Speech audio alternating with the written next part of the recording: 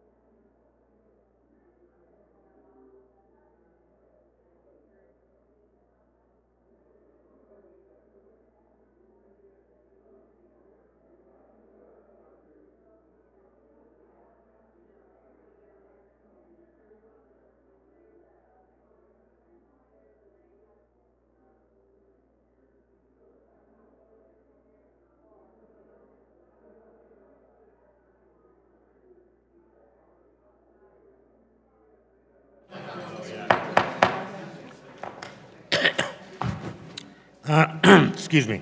The committee shall come to order. We are meeting today to consider 9 bills. All have been properly noticed and circulated. There are copies available on each side of the dais, along with copies of timely filed amendments. Late amendments have been circulated electronically or will be distributed to the members at the dais. Pursuant to committee rules, other members of the committee may submit written opening statements for the record. I ask that members may revise and extend the remarks on the bills to be considered at the markup and have those remarks included in the record. Without objection, so ordered. Without objection, the chair may also declare a recess subject to the call of the chair. And pursuant to Committee Rule 3I and House Rule 11, Clause 2, I announce that I may postpone further proceedings today on the question of approving any measure or matter or adopting an amendment on which a recorded vote or the yeas and nays have been ordered. Also, thank you, and also it's cold in here because something's wrong with the system. And okay, you better believe it. And it's a metaphor. Thank you very much.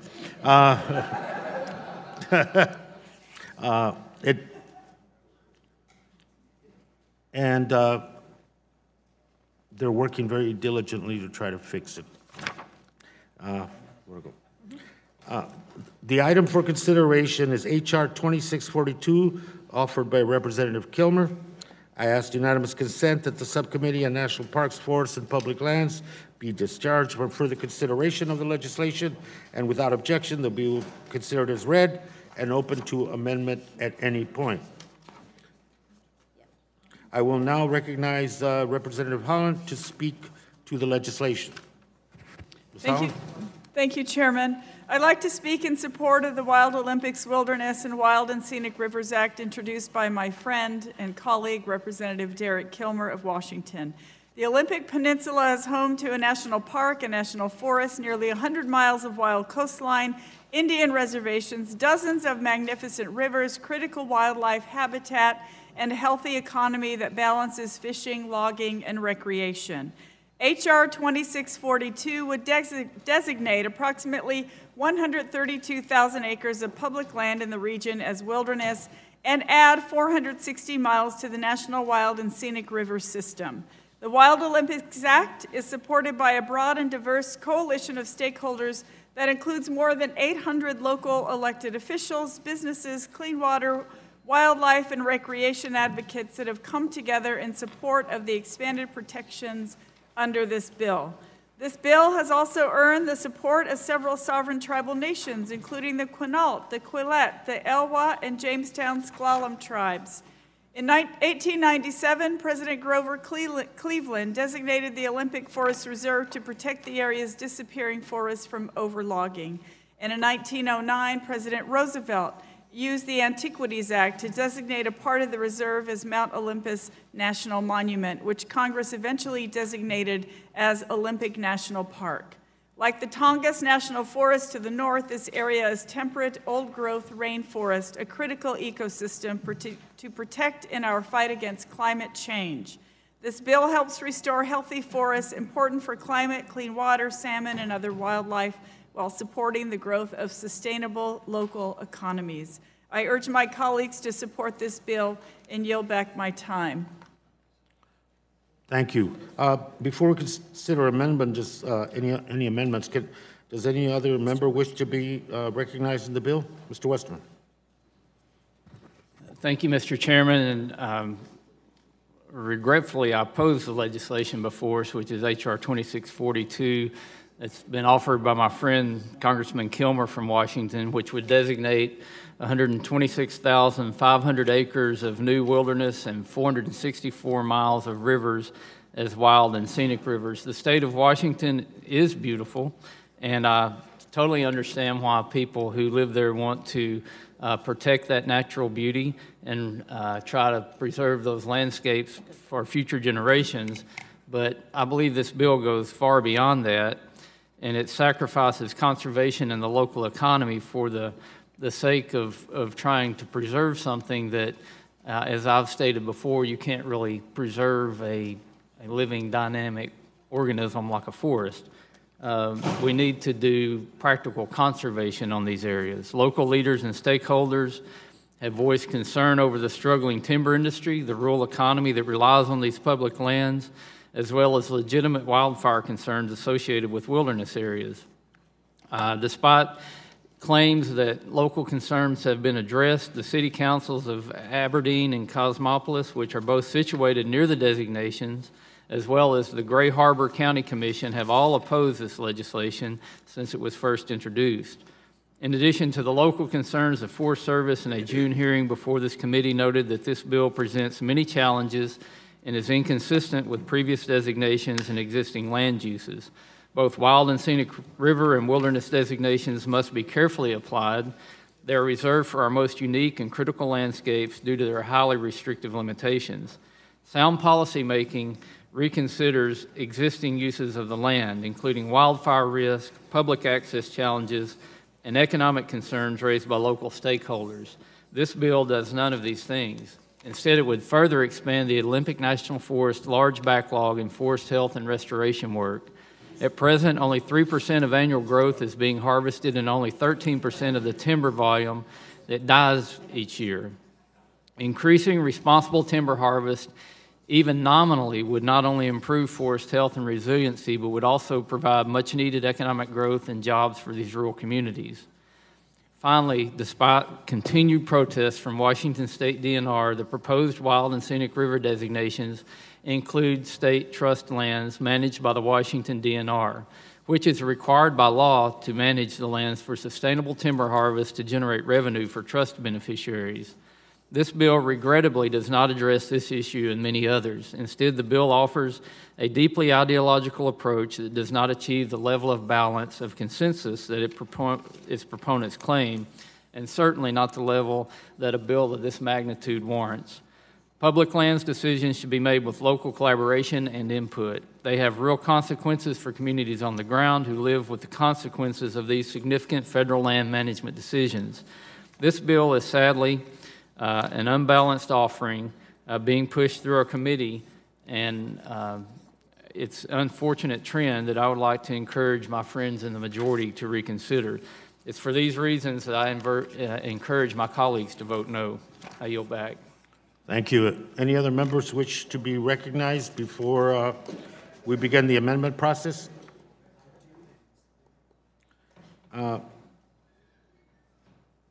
See no one. Without objection, the ANS offered by myself is considered as read and open to amendment at any point. Representative Westerman, you have the First Amendment designated as number 1, and you're recognized, sir. Thank you, Mr. Chairman. And as I said earlier, talking about the Washington State Trust lands, this amendment would exclude Washington State Trust lands from the designated wild and scenic river segments. Washington State Trust lands, as the name implies, are managed for harvest, benefiting rural Washington. These lands fund schools, hospitals, state universities, and more. Applying just a quarter-mile buffer onto the proposed wild and scenic river designations would remove over 4,000 acres from state production, further impacting struggling rural counties with the state of Washington. Take a look at some of the counties surrounding this proposed legislation. Between 19 to 28% of all Clallam and Mason County residents live in poverty. 16 to 19% of Grays Harbor County residents live in poverty, and 13 to 16% of Jefferson County residents live in poverty. These poverty rates are at least double the rates in Washington's urban counties. Let's not continue to kick these counties while they're down. If this bill is already going to hamper the timber industry in these poor counties, we should at least preserve the savings accounts for their schools and their roads. And I encourage support of this amendment and yield back.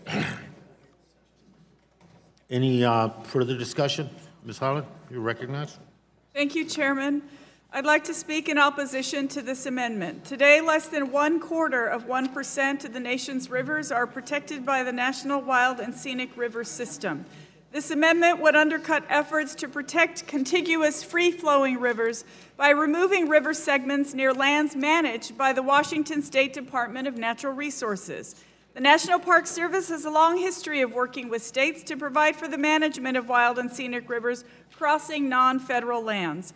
Commonly known as partnership rivers, these segments would allow the Washington State DNR to retain decision-making authority while allowing the National Park Service to provide technical assistance regarding management.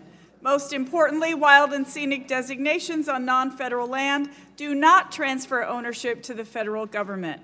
The state continues to have jurisdiction to manage state lands and to determine appropriate land use regulations. As I mentioned earlier, Wild Olympics Act enjoys the support of hundreds of stakeholders, including tribes, local elected officials, businesses, sportsmen, conservationists, and many others. This amendment is inconsistent with the intent of the designations and the wishes of those supportive of this bill. I urge opposition to this amendment, and I yield back. Gentlelady yields. Any other member want further discussion on the amendment?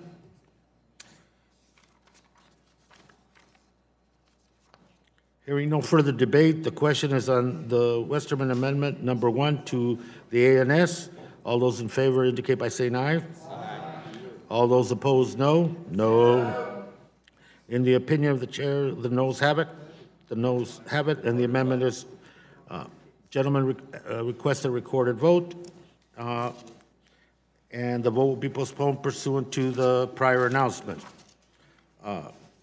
Representative Westerman, you have the next amendment designated as number 2. You are recognized, sir, for 5 minutes. Thank you, Mr. Chairman. And again, I have an amendment that I think would make the underlying bill much better. This amendment would strike the designation of potential wilderness, which I believe is a very vague term. It would make a sweeping designation of approximately 5,000 acres of potential wilderness, which the Secretary of Agriculture can later formally designate as wilderness. Not only is this vague and ambiguous, It's also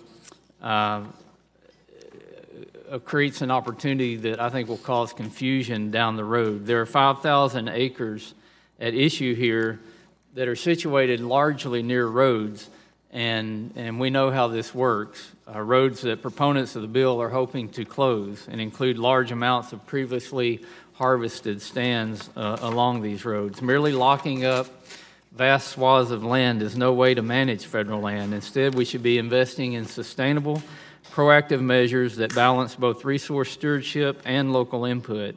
This amendment would remove some of the ambiguity surrounding wilderness designation and allow the local community to continue benefiting from roads and land in the area. I yield back. Gentleman yields. Anyone else wish to have discussion? Ms. Holland? Thank you, Chairman. I'd like to speak in opposition to this amendment, which would prevent the designation of 5,346 acres of wilderness. As I mentioned earlier, there are over 800 elected officials, businesses, and other stakeholder groups in support of this legislation. But this amendment would throw that all aside in favor of a single special interest group. At our hearing on this bill, Roy Knott, a logger and business owner from Aberdeen, Washington, testified in support of the bill because of the economic benefits of conservation and the sponsor's effort to scale back earlier proposals in order to address concerns about timber jobs. This amendment ignores the history of environmental degradation in this region and rejects the bill's sponsor's efforts to restore wilderness characteristics back to important forest ecosystems. The potential wilderness in this amendment is intended to allow forest restoration and remediation, which could include selective thinning and would require a local workforce to complete. The bill promotes bringing this area back to its natural state so that it can be protected for future generations. This should be something that we all support. Of the wilderness designations in this bill, the vast majority are already precluded from timber harvest as roadless area, riparian area, or late successional reserve. We should always strive to strike a balance between conservation and development, but we should also recognize how past development has harmed clean water, wildlife, and our environment, and take appropriate steps to remediate those damages as the potential wilderness in H.R. 2642 would allow. I urge opposition to the amendment, and I yield back. Gentlelady yields. Any further discussion of the amendment? Yeah, I do. Mr. Bishop. I have a question for Mr. Westerman, if you would. Gentlelady just talked about how restoring this to its natural state is the best way of preserving this for the future. You're a trained forester. Can you just comment on the accuracy of that assumption?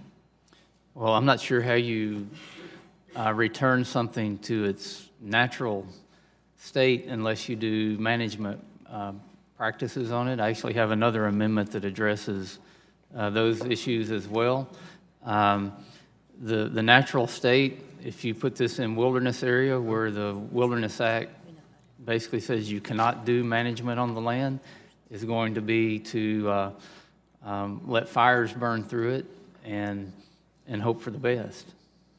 So active management has an ability of actually improving the land, whereas just letting it go to its natural state. And we see examples of that in a lot of different places where you can manage young forests and get that, even if it's an even-age forest, through management over time, you can get a multi-age mixed forest top and canopy that resembles I mean, the term natural is very subjective, but something that you might have seen here pre-European settlers that was being managed by Native Americans. All right, thank you. Sometimes we have, reclaiming my time, obviously, sometimes we have euphemistic phrases that we throw out a lot, and I don't know what the true meaning of those are. And with that, thank you, sir. I'll yield back. Gentleman yields. Is there any further discussion on Mr. Westerman's amendment? Hearing no further debate, the question is on the Westerman Amendment number 2 to the ANS. All those in favor say aye. Aye. Opposed, say no. No. In the opinion of the chair, the noes have it. The amendment is not agreed to. Gentlemen request a roll call and vote postponed pursuant to the prior announcement. Representative Westerman, you have the next amendment designated as number 4, and you're recognized, sir. Thank you, Mr. Chairman. This is my last amendment. I'm not trying to break any records set by my colleague here to my right. Three amendments today. But this amendment goes along with the previous discussion we just had. It adds a savings clause for Forest Service vegetation management activities that are consistent with the relevant forest plan and federal law. As we talked about, this 1/4 mile buffer on the wild and scenic rivers outside of the proposed wilderness area amounts to about 60,000 acres of additional land in the Olympic National Forest. More than 22,000 of those acres are young stands, and these stands are areas where future forest management could be appropriate and actually, I believe, is very necessary if you indeed want to restore this land to something that resembles more of an old, naturally occurring forest. These are also lands that are closest to communities and that are important for public access. Again, I can't stress enough, this is a common sense amendment that simply allows the Forest Service to use relevant resources for vegetation and forest management practices. Practices that are science-based and by the book. And I think decades from now, if you were to be able to see ahead that what these forests would look like if these practices were put into place, everyone would agree that the right decision was being made to let the Forest Service carry out the management plan that they have on these lands. That's why I encourage adoption of this amendment, and I yield back. Gentleman yields. Any further discussion on the amendment? Ms. Holland?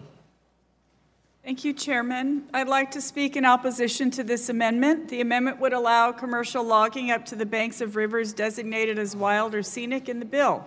This is another special interest amendment that ignores the bill sponsor's effort to address timber industry concerns. The amendment doesn't consider how these activities would impact the outstanding qualities for which these rivers are being designated and disregards the local stakeholders who support protecting rivers as wild or scenic. Logging is generally inconsistent with the designation of a wild river. However, there are numerous examples of selective thinning near rivers designated as scenic or recreational.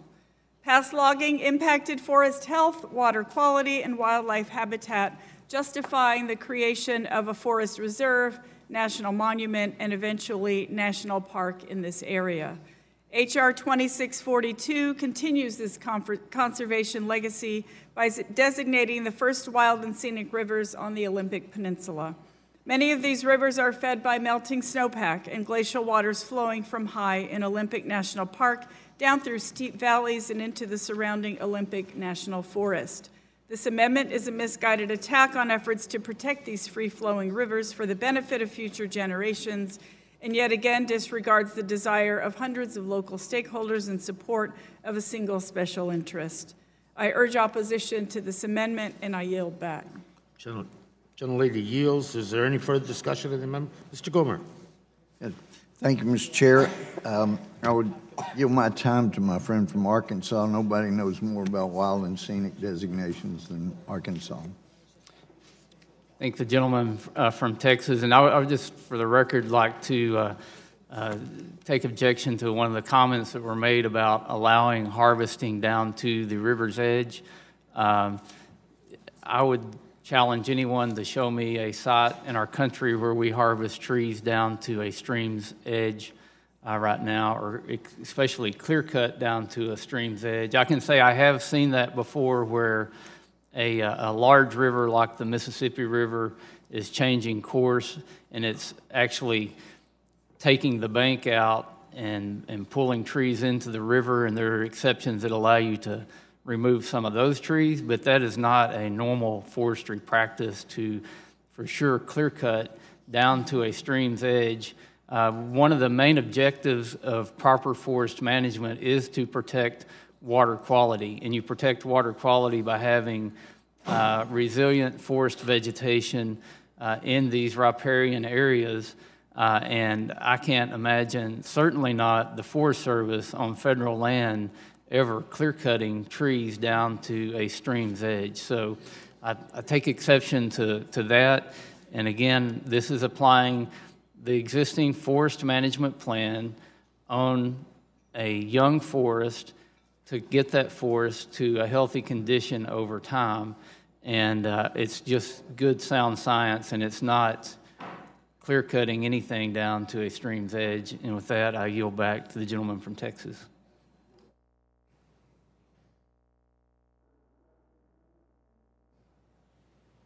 Hearing no further debate on the question is now on the Westerman Amendment number 4 to the ANS, and all those in favor, please indicate by saying aye. Aye. All those opposed indicate by saying no. No. In the opinion of the chair, the noes have it. The noes have it, and the amendment is not agreed to. Recorded vote has been requested, and the vote will be postponed pursuant to the announcement. Are there any other amendments on this legislation?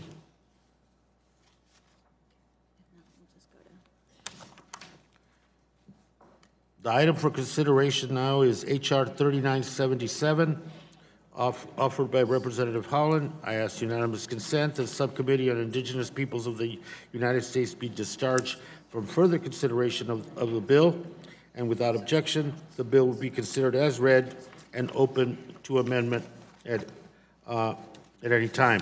I will now recognize Representative Holland to speak to the legislation.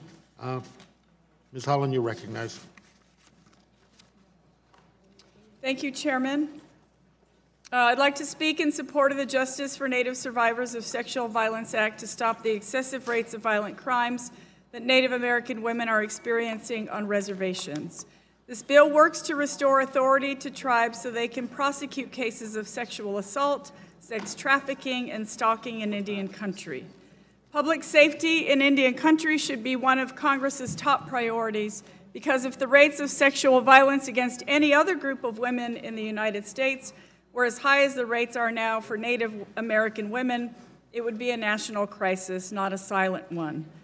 Today, availability of law enforcement on reservations is far below the national average. The ratio of officers to land on reservations is about 3,000 federal and tribal law enforcement officers who are responsible for crimes across 56 million acres, which is approximately 2 officers per geographic areas the size of Delaware. Making matters worse, victims are often over 100 miles away from the closest state or federal courthouse if the victim is lucky enough to get internet or phone reception to call for help during or after an attack. This general lack of public safety resources on reservations alone is institutionalized discrimination in and of itself.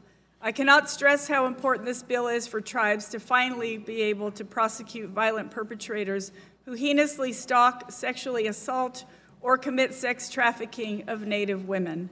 I'm grateful for the work that the Ultraviolet organization has done to show the immediacy of this issue by putting together a list of 15,300 people who are requesting that this committee move this bill forward so Native women can finally have justice when and if they are assaulted.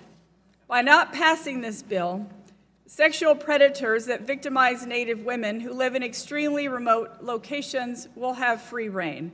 By not supporting this bill, there will be a continuation of physical, emotional, and sexual violence against Native women who will pass this trauma on to their next generations, as has happened thus far. By not supporting this bill, we would be denying women basic legal protections to seek justice after their bodies are unwillingly violated. No woman should ever be denied basic human rights protections, especially when the justification for denying a woman access to legal recourse after being sexually assaulted rests on 2 underlying factors, including 1, the geographic location where she lives, and 2, her race. I strongly urge my colleagues to do the right thing and support this bill so Native women finally have the same protections as any other group of women in the United States, and I yield back my time. Thank you. Gentlelady yields. Anyone else? Any member wish to be recognized? Mr. Graves. Thank you, Mr. Chairman. I have a few questions for the gentlelady from New Mexico about this legislation. Would you be willing to answer a few questions? First, I want to thank you for bringing this legislation up, and I want to fully concur that your geographical location should not have any impact whatsoever on whether there's a remedy for someone subjected to domestic violence or abuse. And so certainly to the degree that there's any void in that, that needs to be fixed. And I want to commend you for working to address that void. But I want to make sure I understand three things. Number one, is there currently a void? Meaning if domestic violence is carried out on tribal lands, is there a void under current law to where there is not a remedy and there is not a process by which someone can be prosecuted and convicted for that crime? So the issue is whether non-tribal members can be prosecuted in tribal courts. And, I mean, this is compounded, right? Because, as I mentioned earlier, there are just, there's 2 officers for a land the size of Delaware. So quite often, a lot of these folks go free. By the time you call a police officer and they arrive 2 hours or whatever later, perpetrators have fled. So this is a compounded issue. When we have an opportunity to hold someone accountable, tribal courts, if they have tribal courts, should be able to do that if people are committing crimes on their land. So I want to make sure I understand. So in this case, what's happening is that people are fleeing by the time law enforcement comes. So is it not, and I don't know the answer to this question, tribal police don't have the ability to arrest and detain a non-tribal member? So first of all, there are 573 tribes in this country. I can't tell you the number of tribes who actually have police departments, but not every tribe has a police department. So sometimes the tribes have to rely on the Bureau of Indian Affairs Police.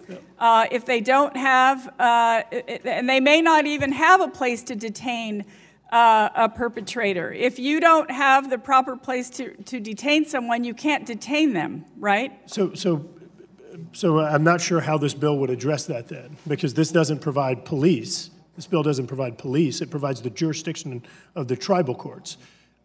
So I guess it's my understanding that under current federal law that it is illegal to commit domestic violence no matter where you are in the United States. And what this bill would do is it would subject the jurisdiction of non-tribal members to tribal courts. That's what this does. Whereas right now, domestic violence can be prosecuted or someone can be convicted under a federal court.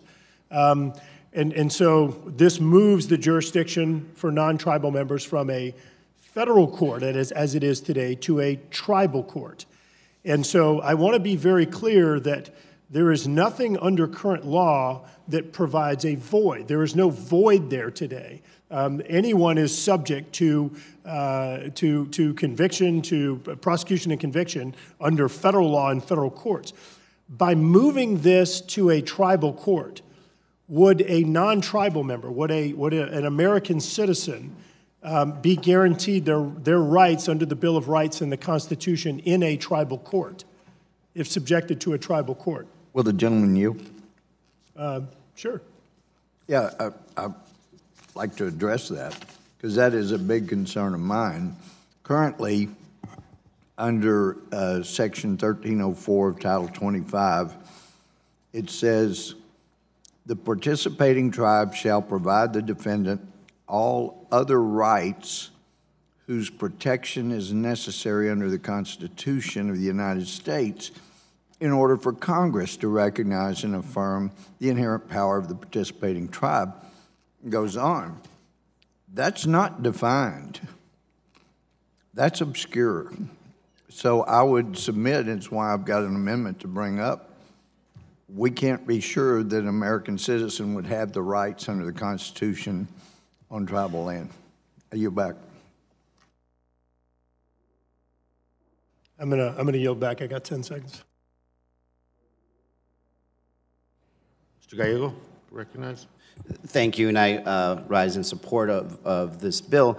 You know, just because there are federal prosecution standards for tribal land, crimes committed on tribal land by non-tribal members, does not necessarily mean that's going to be a perfect execution of the law. This is why we have local jurisdictions also that enforce federal standards too.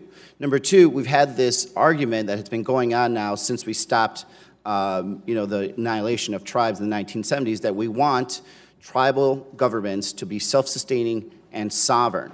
So the one area that we don't let them have some sustaining sovereign is where there are actual tribal police with tribal courts. We tell them that we do not trust them to enforce their laws and to seek justice for their tribal members. So I think this is actually closing a loophole. And while there is a problem in terms of how many tribal police there are per square mile, it's even worse when you look at how many federal police agents, whether it's the FBI or the BIA, that are found on tribal land. So we are actually empowering a community that we've been saying we want to empower you by closing a loophole. And the idea that we're somehow going to neglect American citizens' rights because they're in tribal court is also, it's not even remotely true. Native Americans are citizens. They are covered under the Constitution of the United States. They're going to give everyone the same due process rights as anybody else. And you know, for many of you that maybe do not have a lot of Native American tribes, you should go visit some of these tribal courts. They are quite advanced. They're on par with some of our most sophisticated courts. Yes, there's some areas that have problems, but those that are ready to adjudicate justice on behalf of those members will be able to do so in a manner that we are, I believe, going to be proud of. So with that, I'll yield my remaining time to Representative Holland. Thank you, Mr. Gallego. I just wanted to add that this essentially expands the jurisdiction of tribal courts. Not all tribal courts have implemented the Violence Against Women Act. And so therefore, not all tribal courts can adjudicate these issues. And additionally, the Major Crimes Act, which governs which crimes tribes can try, it only covers certain crimes. And not only that, if some of you saw that movie, Wind River, where the woman was found dead, and immediately the FBI rushed out to the reservation to investigate this crime that happened to this woman. That never happens. The FBI doesn't drop what they're doing to rush out to an Indian tribe where some woman has been killed or raped or assaulted. Half the time they don't even know about these. The tribal police, the tribal court, the chairman, the governor, they can all call the FBI and say, look, we've had an assault here, and they'll take their sweet time getting out there. It's not because maybe they don't care. It's maybe there's not enough FBI to cover Indian country, or they don't understand that these are issues that we care deeply about. So I was sitting in a hearing on the Senate Indian Affairs Committee when the FBI essentially went, we don't know what to do about this issue. Tribes need to be able to take these things into their own hands when they can, and we shouldn't be a barrier to stop them from doing so. Native women will be assaulted 10 times more than any other woman in this country, and they deserve to feel like somebody cares about them. And I have to believe that all of you understand that, and all of you care about that also, because if you saw any woman being assaulted, you'd be the first person to step in there and stop it. And this is how we're doing this. We're giving tribes the opportunity to be able to manage their own affairs, to be self-determined, to self-govern their communities. And yes, not all tribes have that. Not all tribes have police departments. Not all tribes have tribal courts, but the ones that do, they should be able to move this forward. When I was a law student at UNM School of Law, I held the very first jury trial in my tribal court. The jury box was used for a storage place. They had boxes stored in the jury box because no one had ever had a trial there before for a criminal trial. And so I'm just saying that we deserve this opportunity, and I hope that you all will support this bill. Mr. Chairman. Mr. Bishop, sir. Thank you, Mr. Chairman.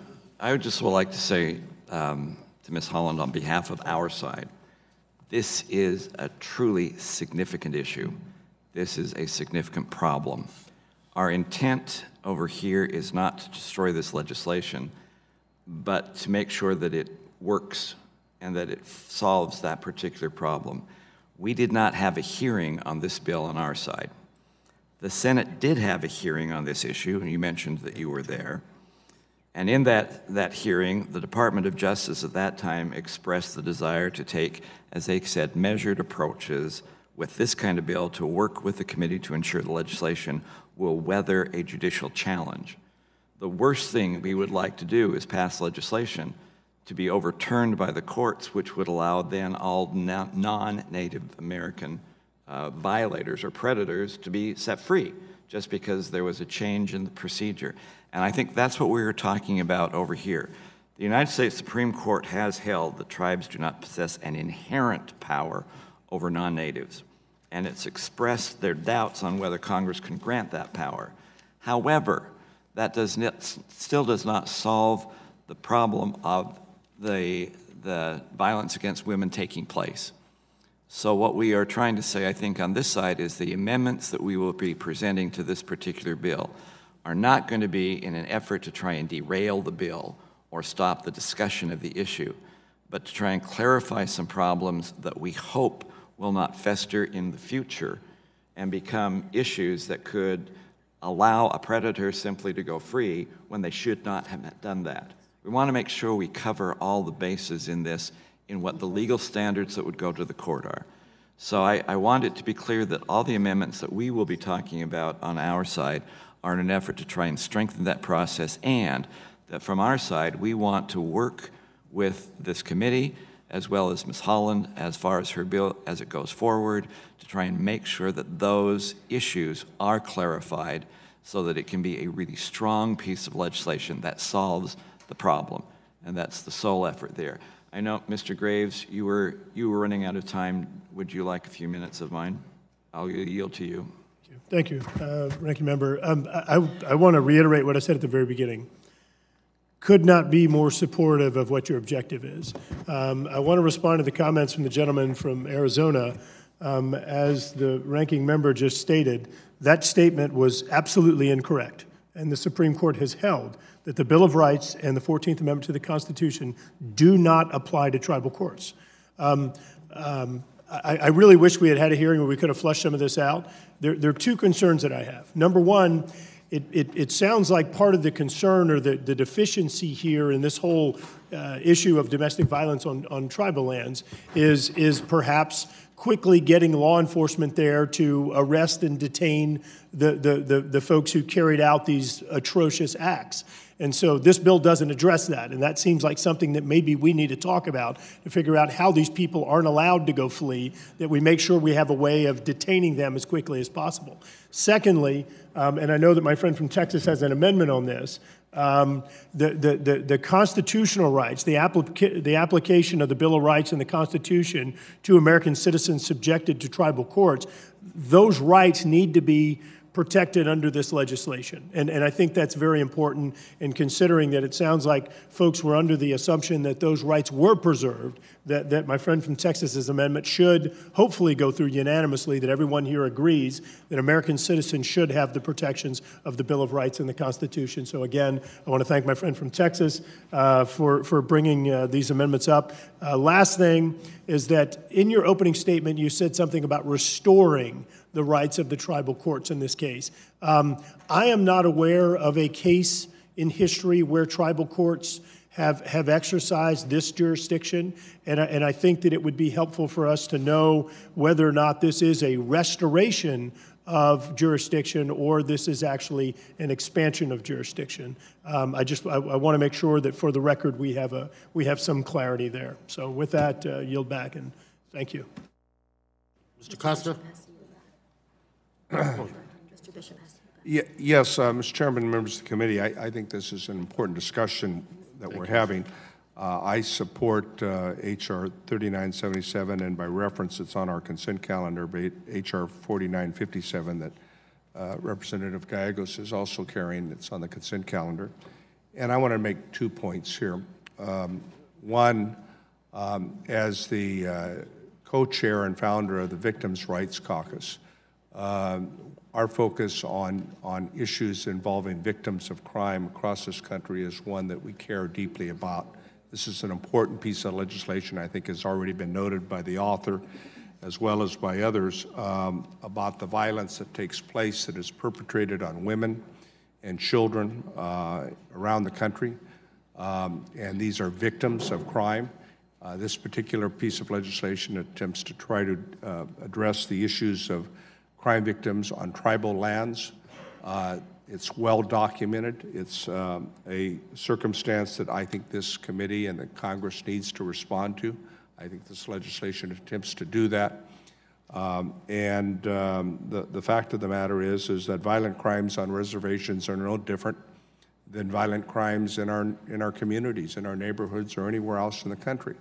And our attempt when we have those kinds of violent crimes is to figure out ways in which we can support law enforcement to address that. That's what the author's trying to do in this sense, is to try to figure out ways in which these violent crimes that are perpetrated upon women and children are addressed in a way that we think that is appropriate for all Americans. And I don't need to remind any of us here that Native Americans are citizens of our country. I think they're the first citizens of our country, and thank you, Mr. Gallegos, for pointing that out. The fact of the matter is this legislation, I think, is a work in progress, okay? We can talk about some of the issues that need to be addressed, and I think that's appropriate. Clearly, I think the author wants to ensure, as a person who cares about the legal process, that in fact that we dot the I's and cross the T's. But I will suspect that all of us who represent Native Americans and have tribal lands in our constituencies understand the challenge. You know, you'd probably be surprised in California. I think we have 104 recognized sovereign nations in California. Think about that, 104 sovereign nations. And they're various sizes. We don't recognize California as a sovereign. We think we are a sovereign nation, 5th largest economy in the world. Anyway, 40 million people. But the fact is that not one size fits all. As the author noted, some have tribal courts, some don't. Some have police functioning operations on their tribes, some don't. So one size doesn't fit all in terms of how you address this. And geographical issues on tribal lands in the Southwest are particularly difficult to manage because you have a lot of land and a rather comparatively sparse population. It's not like you have a town of 10,000 and you got the court and you got everybody, the police department, everything else that can respond. So this attempts to deal with a real need. And so as a co-chair of the bipartisan Victims' Rights Caucus, this is a legislation that I intend that the caucus should support, like the Violence Against Women's Act. And so there are many predators that are out there slipping through the cracks. They should be punished when that happens. They should be dealt with. And I think the bipartisanship in this own efforts with not only the member carrying the legislation, but Congress members Cook and Gallegos and Cole and Sharice Davis reflects, I think, leadership on this legislation. So I would urge you to support it. Clearly, we need to address some of the issues that have been raised, and that's appropriate. And so I see this legislation as good, a work in progress, and I want to add my support to it and to 4957 as well. I yield back the balance of my time. Back to me. Thank you. Yes, I'll be happy to yield to Congressman Gallegos. The time was up. No, you had 40 seconds. Mr. Chairman. Well, Mr. McClintock was next, and then I go back. Thank you, Mr. Chairman. I'm a strong supporter of tribal sovereignty, and that includes the sovereignty of tribal courts under their own, their members. But extending the tribal jurisdiction to non-tribal members, I'm concerned crosses a very bright line, and I want to be sure I understand the implications of this legislation. Ms. Holland, I'm a customer that goes to a casino. And I am charged with inappropriately touching a waitress there at the casino. The normal enforcement would be I would be tried in a federal court under all due process rights in the Bill of Rights, including the right to a jury of my peers.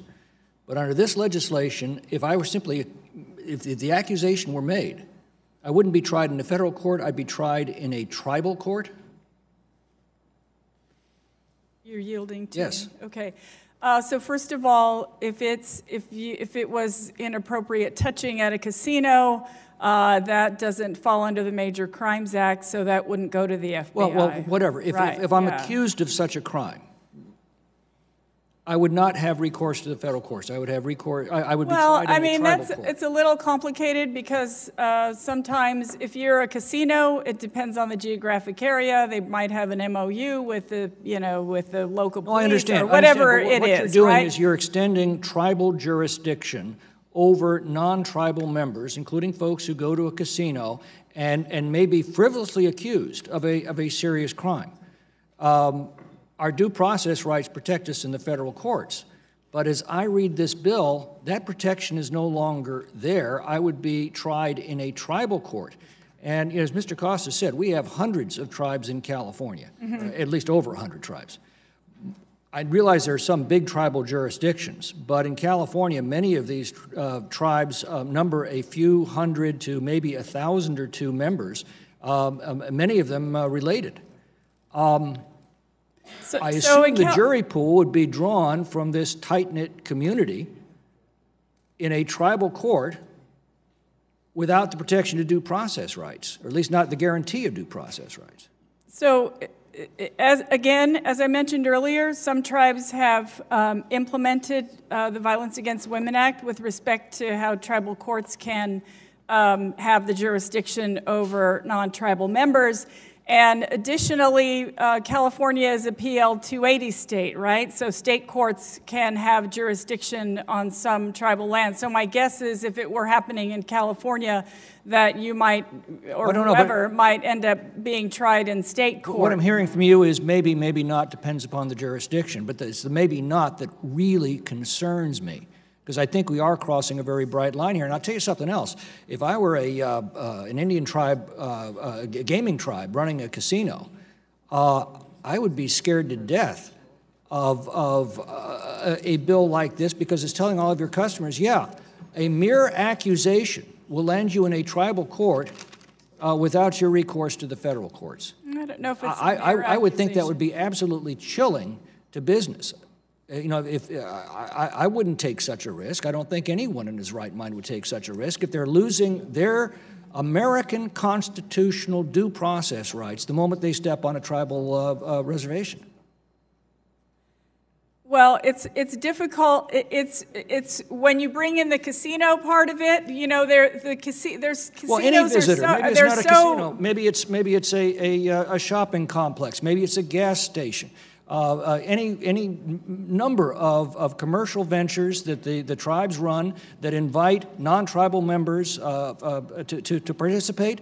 I think if you knew that by crossing that line, you were losing your due process rights, and a mere accusation of a crime could land you in a tribal court with a very tight-knit jury on the other side, I'd be scared to death of that. Well, if people thought, if people who wanted to go on tribal lands and rape women and kill women and kidnap women and that's why we have laws against kids, that, and that's why we have laws reclaiming my time. Yes. That's why we have federal laws against those heinous acts. But those federal laws also provide due process rights to the accused, so that mere accusations that are false accusations can be protected against in our court system. you're removing that protection. And that's what concerns me greatly. And again, if I were a gaming tribe, I would be most concerned about that because I think it would have a chilling effect on any commerce that they're inviting onto their land. Gentleman yields. Mr. Van Drew, you raised your hand. Thank you, Chair. Just very quickly, Mr. Bishop, I wanted just to clarify something. The hearing on the Senate side was before I was sworn in, and it was actually a hearing on missing and murdered Indigenous women specifically, not on this issue. I just wanted to clarify that and I also wanted to say that since I have been sworn in, we had a hearing on missing and murdered Indigenous women right in this room. We've had a roundtable on it. We've had a number of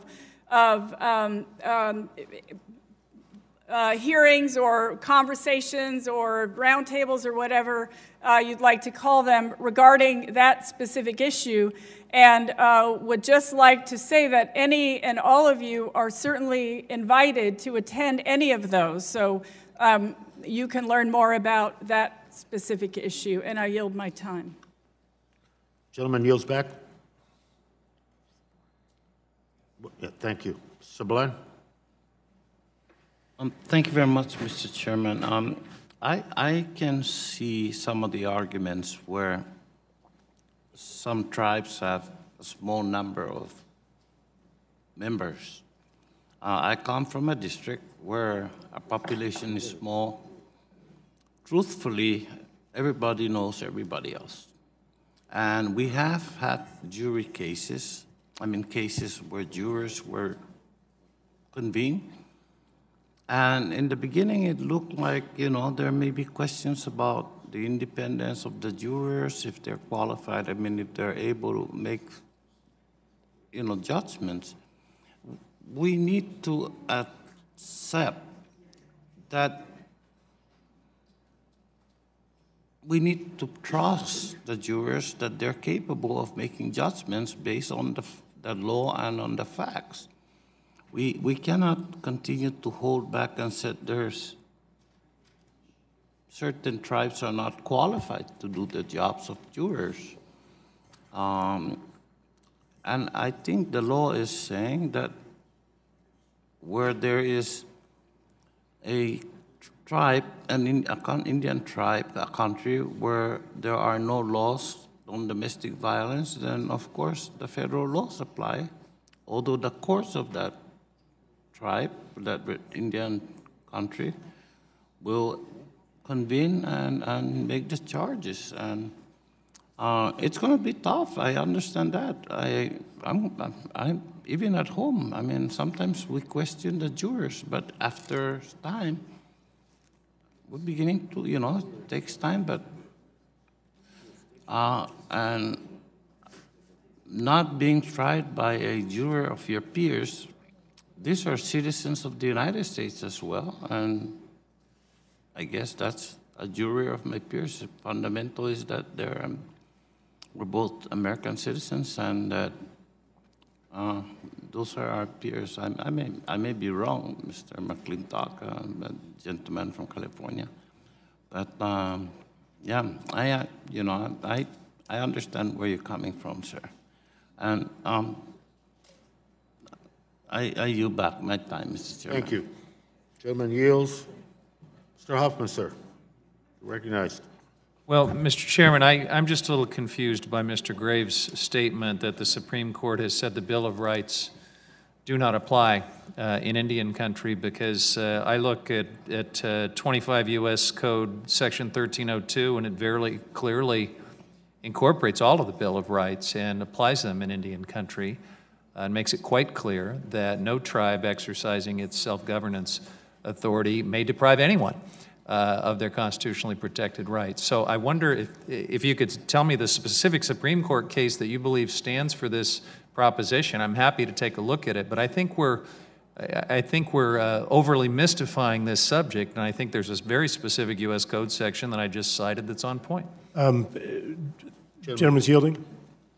I do, yeah. So I believe the ranking member actually cited this specific case. Which case? In his statement earlier, the Supreme Court case, and be happy to provide that to you right now. The other thing, the gentleman from California, very important, in your state of California, your state has concurrent jurisdiction in the tribes. So you could potentially, under the legislation, just something else we need to be thoughtful of moving forward, you could be tried by the tribal court, by the federal government, and by the state on the same thing. All right, well, So it's something we need to be thoughtful of as we move forward. Reclaiming my time, double jeopardy is one of those constitutional rights that is applied by the code section I just cited. So no, you're wrong.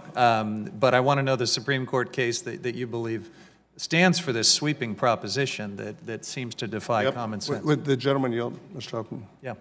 I think what we're trying, at least what I'm trying to do, is seek some clarity here and intent and what is not intended. I have some real-life examples. I talked about some of the tribal native sovereign nations in my area there that have very successful tribal gaming facilities within radius of a major metropolitan area, and that's not unusual in California. In I think all three cases, none of them have a police force, and none of them have a court system. And 99% of their business in the event of these gaming and hotel facilities are by non-native Americans who live by and like to go and enjoy these facilities. If they perpetrate a crime in that casino, in that hotel, in a bathroom or in a hotel room, that is a violent crime that is under federal law, Mr. Huffman, and they would be, and what the tribe has is a memorandum of understanding with the local sheriff's office, and right, and so they would be treated like any other person who perpetrated a crime on a victim, on a woman, regardless of what the setting, just because it was on tribal land, would not subject or limit their ability to be tried and have their rights would be protected, but they would still be tried as a perpetrator of a crime, right? That's exactly right. And just reclaiming my time, unless the gentleman had more, if some of these wild scenarios that have been thrown out were to apply and a tribe for some reason deprives someone of their constitutional rights, they would be able to seek a writ of habeas corpus in a federal court to protect those rights. The U.S. Code section I cited is very unambiguous on this subject, so I continue to wait for this Supreme Court case that apparently someone believes says differently.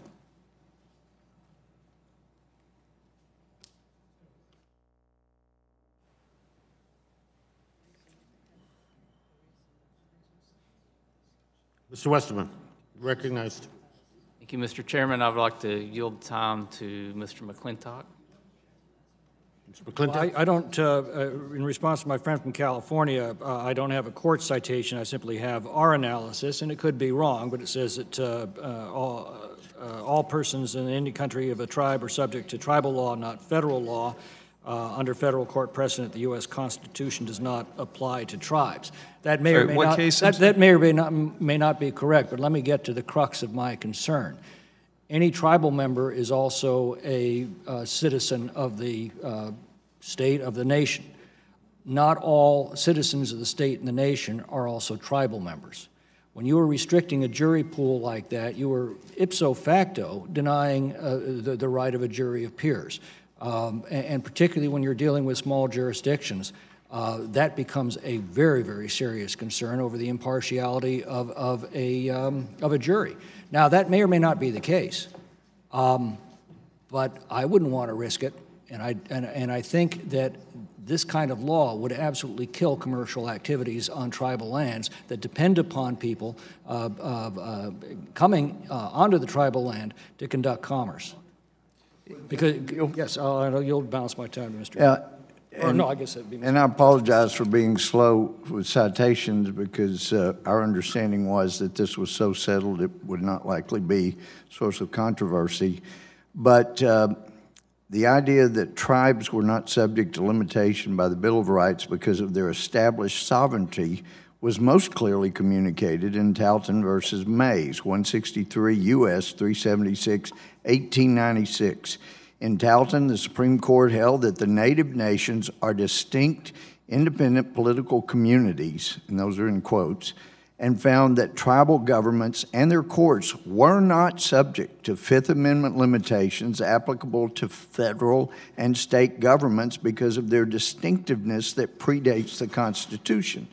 And I have here, this is from the American Indian Law Desk book that lawyers and others that work on with legal issues on reservations, they rely heavily on. This was prepared by a conference of Western Attorneys Generals who have researched, add to, and make changes as necessary. But this is what they say, talking about the tribal reservations. They're not foreign nations separate and apart from the United States. Instead, they are domestic, dependent nations located within the United States territory that have certain retained inherent powers of self-government. Consistent with this quasi-sovereign status, Indian tribes are not parties to the United States Constitution and derive no power or obligations directly from it, despite being mentioned twice. And the citations for that, Idaho versus Coeur d'Alene Tribe, 521 U.S. 261 in 1997, and Blatchford versus Native Village of Noatak, and that's 501 U.S. 775 in 1991. So it goes on to say, tribes are thus not subject to the limitations on governmental action contained in the Bill of Rights of the 14th Amendment. And that's why I've got an amendment to bring here shortly. It's because the ICRA, it is in effect the Bill of Rights for reservations. And the concern is a very legitimate concern that if somebody commits some heinous crime that Ms. Holland is trying to get addressed here, and it's someone who is not an Indian, not a Native American, that scoundrel is going to have a good shot at knocking that down because he wasn't afforded his Fifth Amendment rights under the Constitution because of the bill that we put in place that would end up, I think, getting knocked down. So the law seems to be pretty settled for well more than a century, and that's why my friends on our side are so concerned about getting it addressed so that we can address Ms. Holland's legitimate concern. With that, I yield back. Thank you. Any other comments? Recognizing myself, I think, first of all, let me thank Ms. Holland for her remarks and her leadership on this issue. The two oversight hearings that were held on the topic of murdered and missing Indigenous women were significant and informative. I think that, and the indisputable fact that American Indian and Alaska Native women experience murder rates 10 times the national average, and many offenders continue to go unpunished. And this bill's intent is to change that. And the way to do that is recalling that in 2013 we noted the tribe's ability in that legislation on the Violence Against Women Act of 2013, the tribe's ability to prosecute non-Native perpetrators. The Holland bill simply expands that definition and extends the 1968 Civil Rights Act, for Indian Civil Rights Act, to extend that jurisdiction, and you're right, of tribal courts to cover the crimes of sexual violence. I think the intent is to deal with this issue that, even the Attorney General met with tribal leaders in the Midwest and indicated that there would be some resource support, 10 regional people to study and make recommendations about what should be done. That is a resource side of the question. This is the jurisdictional issue, and how do you empowering tribal courts to be able to prosecute perpetrators, and more importantly, I think as importantly, serve as a significant deterrent to the 10 times the rate of assault and murder that we see in Indian country with murdered indigenous women. That's the intent of the legislation. I appreciate the concerns that have been brought up, but I think as this legislation moves forward, those concerns need to be addressed. And I think they can be addressed, and I think that we as a Congress do have that ability, and we as a Congress do have the parameters by which courts that are prepared to in Indian country to deal with it. Those that are not obviously can't. But that's discussions going forward. We have an amendment from Mr. Gomer that's coming up that if there's no further discussion, I'd like to move on to, because we're going to continue this discussion with that amendment. That's fine. We have to circulate the amendment that it was filed. Mr. Gomer, you have the First Amendment, number 1, and you're recognized, sir. And I thank you, Mr. Chairman.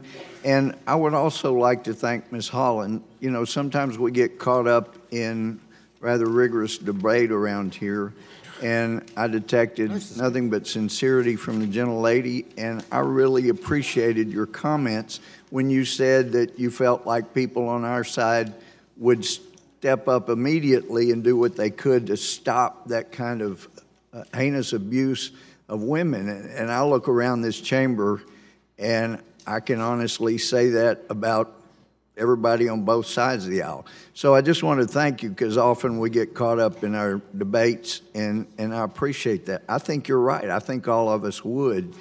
And I'm torn a bit. I've already addressed a number of things about my amendment, but I have a very similar feeling to the one I had when we were taking up renewal of the Voting Rights Act and judiciary.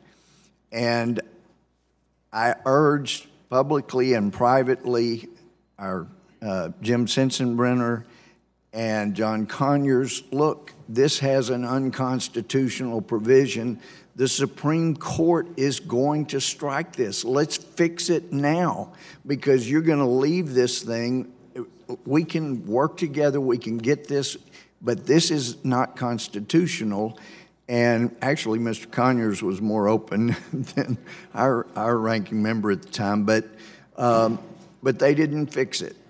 And it went up, and it was struck down, and it still remains unfixed.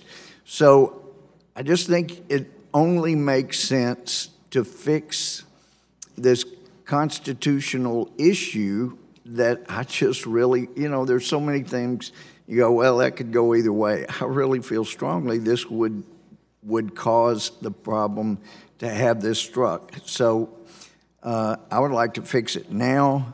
I don't want this kind of violence to go unaddressed. And the gentlelady made some wonderful points. I mean, I've seen that in rural areas where people, not reservation, but rural areas where people don't get the help they need quickly enough, and people just feel so hopeless and helpless. And I would like to see that addressed, and especially where they don't get the attention they need. But that's the reason for this amendment.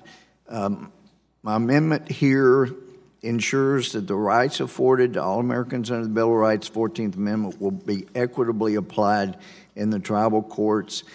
And I cited some of the basis for feeling this is so critically important to keep this from being struck down later. There's no question that everyone here wants to help Native American women who are victims of violence. We want to see justice done. We want to see the abusers held accountable. In my days as a felony judge, I had to make sure that everybody's rights were observed. People got a fair trial. They had due process, but heaven help them once they were convicted with a fair trial and due process, because this is so very heinous. But we shouldn't be suspending the Constitution for non-Native Americans, but American citizens. And this is just a hole in the legislation that we can fix right now by passing my amendment. And for that reason, I would hope that we could have people on both sides of the aisle vote for this so that it would keep the gentlelady's law from being struck down on appeal, and some Native American woman who was abused, violated heinously from feeling she had no hope and that this committee let her down by failing to fix a constitutional loophole when we had the chance and we didn't. So I hope partisanship can continue to be set aside so that we can fix this problem, and I would ask everyone to support my amendment. I yield back. Thank you. Any further discussion on the amendment? Ms. Howell. Thank you, Chairman, and thank you, Mr. Gomert. I would like to speak respectfully in opposition to this amendment. First of all, Indian law is immensely complicated and difficult to interpret, especially as it relates to the divergence of general civil and criminal jurisdiction in Indian country. There are a couple of legal issues that stem from this proposed amendment, which can be confusing when interpreting without a firm understanding of the applicability of constitutional provisions in federal criminal jurisdiction in Indian country. This case was already quoted. The U.S. Supreme Court case, Talton v. Mays, states that Native nations are distinct, independent political communities that predate the U.S. Constitution. In 1968, when civil rights issues arose, Congress passed the Indian Civil Rights Act, which is now codified in federal law. The Bill of Rights are mirrored in the Indian Civil Rights Act, which is the equivalent of the Establishment Clause in the Constitution. This language of the Bill of Rights and constitutional provisions are mirrored in the Indian Civil Rights Act because it obviously wouldn't make sense for a sovereign government to adopt founding documents of a different sovereign nation. Since its introduction in 1968, the Indian Civil Rights Act has been amended to include new provisions governing tribal courts, criminal jurisdiction over non-Indians who choose to commit crimes within reservation boundaries. The amendments to the Indian Civil Rights Act go further than the overarching principles found in the Bill of Rights and 14th Amendment. ICRA amendments, the Indian Civil Rights Act, like the Violence Against Women Act, explicitly spell out legal elements that must be satisfied in order for tribal courts to have special domestic violence criminal jurisdiction over non-Indians who commit crimes against Native American women. Additionally, over the past 30-plus years, there have been numerous amendments to the Indian Civil Rights Act that each provide specific enumerated protections for non-Indians who were tried in tribal courts. These amendments include additional due process protections for non-Indians tried in tribal courts and can be easily found in the Tribal Law and Order Act and Violence Against Women Act. Lastly, out of all the legislative mechanisms, Congress explicitly decided to enact 25 U.S.C. Section 1303, the habeas corpus for a person to challenge the legality of detention by a tribe. Congress itself decided habeas corpus would effectively strike the balance between the protection of tribal sovereignty and vindication of an individual's civil rights. A habeas corpus petition is the direct vehicle for federal review that has already been carefully considered by Congress and further supported by the U.S. Supreme Court case under Santa Clara Pueblo versus Martinez. Therefore, the adoption of this amendment would be ineffective considering the well-established legislative and legal precedent. And I yield back, Chairman. General Yelley. Gomer's amendment. Hearing no further debate, the question is on Gomer Amendment number 1. All those in favor indicate by saying aye. Aye. Opposed, no. In the opinion of the chair, the noes have it. Gentleman asked for a roll call vote, and that vote will be postponed pursuant to the prior announcement. Mr. Bishop, you recognize for the amendment? It has to be passed out. Circulate Mr. Bishop's amendment, please.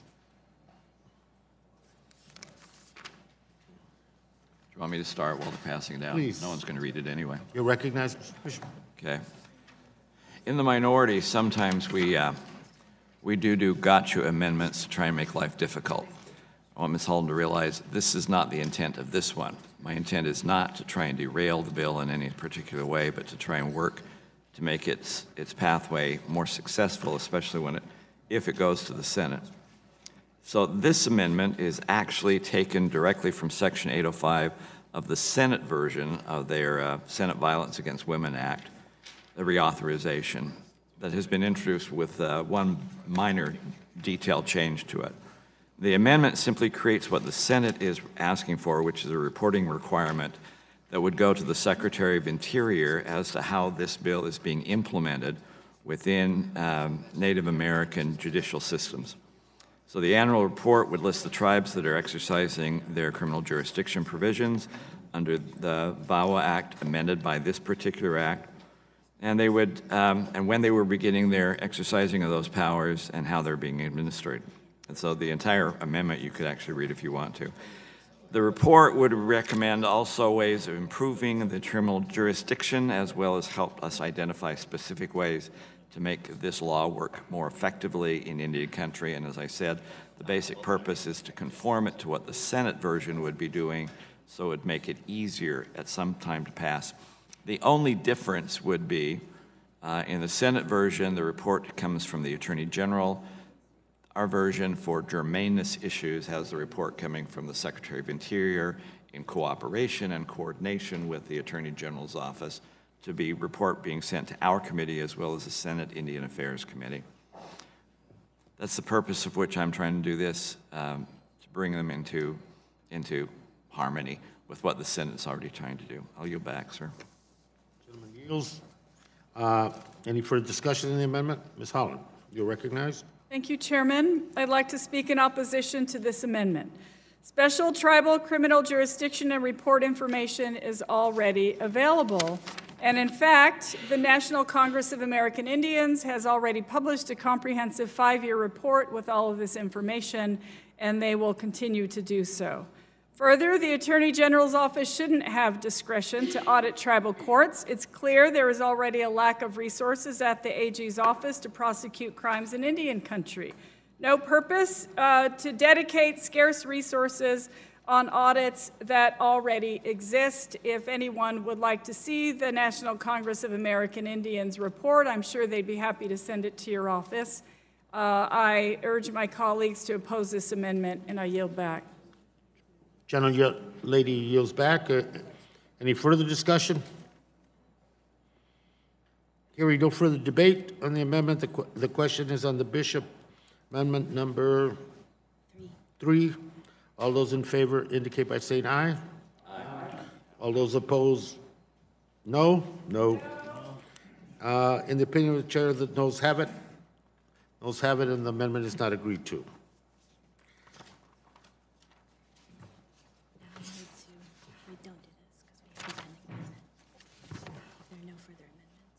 Are there any further amendments to the legislation?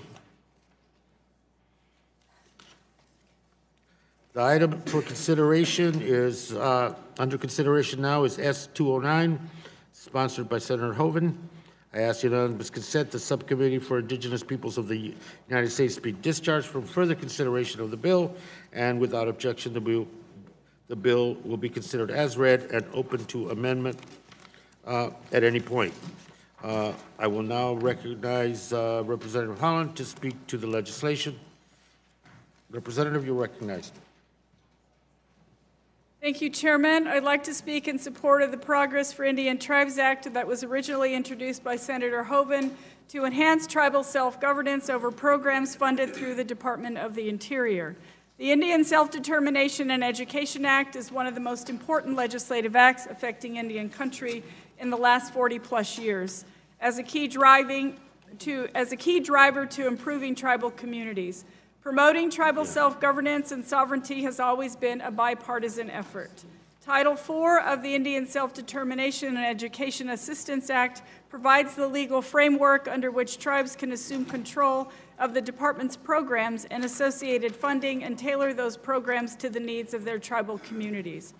Enacted in 1975, the Indian Self-Determination Act was a Nixon-era initiative signed into law by President Gerald Ford, yet strongly supported by Democrats. Over the years, the act has been amended several times by Democratic and Republican-controlled Congresses.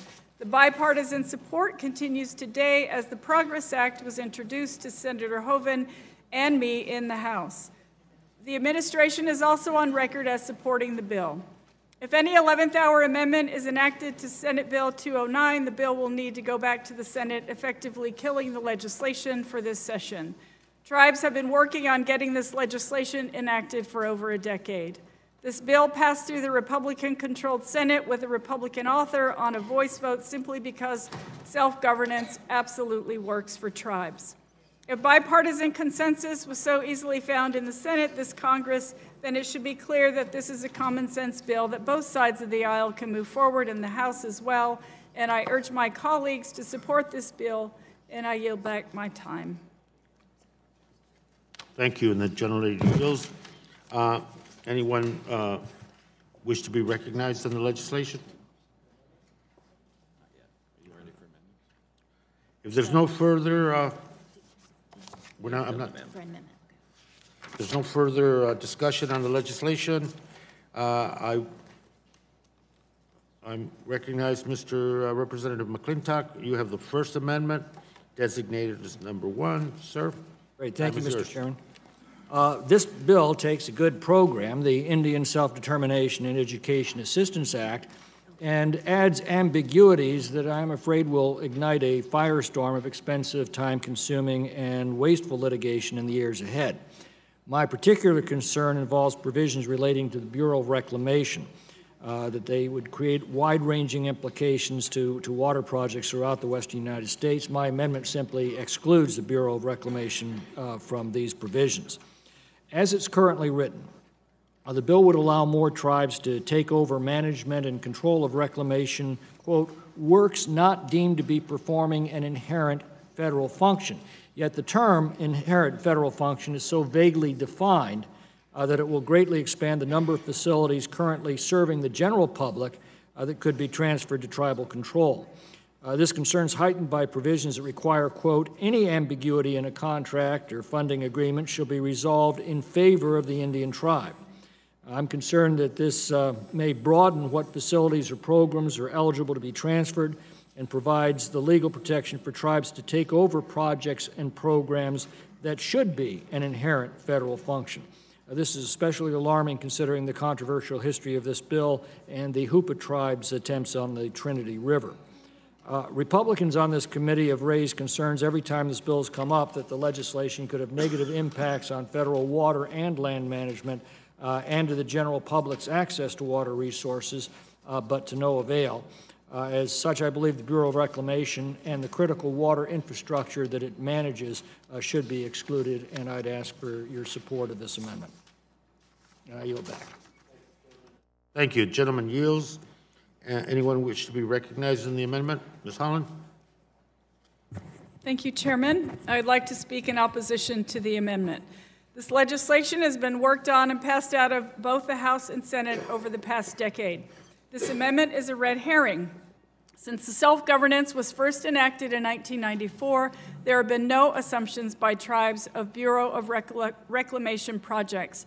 The problem that Amendment 1 seeks to fix is not a problem. The concern behind Amendment 1 is specious and is not founded in fact. Under the law since 1994, the conditions, requirements, and limitations mitigating against any such tribal assumption proposal of a Bureau of Reclamation project have resulted in no such assumptions. Senate Bill 209 does not change the 1994 authority in this regard. In fact, S209 in Section 101 contains a lengthy disclaimer specifically stating that it does not affect in any way the ability of tribes to take over programs or projects of interior agencies other than the BIA. If a tribe does propose to assume a BOR project under the constrained authority continued by S209, the Interior Department has continuing full discretion to decline to approve it. This bipartisan bill is critical to the furtherance of self-governance and improvements in tribal communities. I strongly urge my colleagues to do the right thing and support this bipartisan legislation so that tribes can finally move forward in effectively managing programs for their people.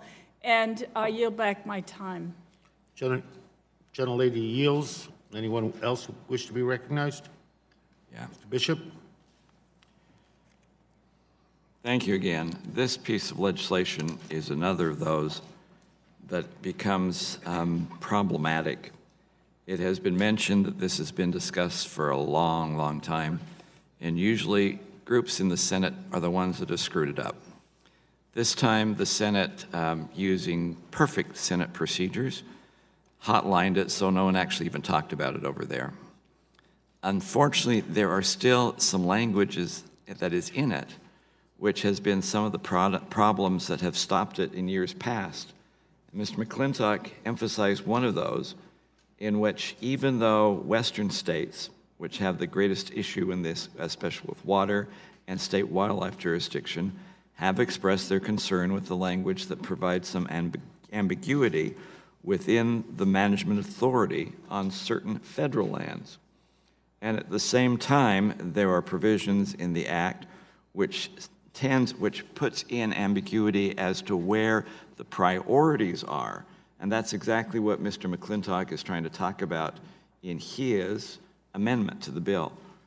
So this is one of those things that I don't want to have to send it back to the Senate, but the Senate screwed up. They really didn't debate it, they didn't discuss it, they didn't have hearings, they just hotlined it and sent it to us. But the problem areas are still within the jurisdiction.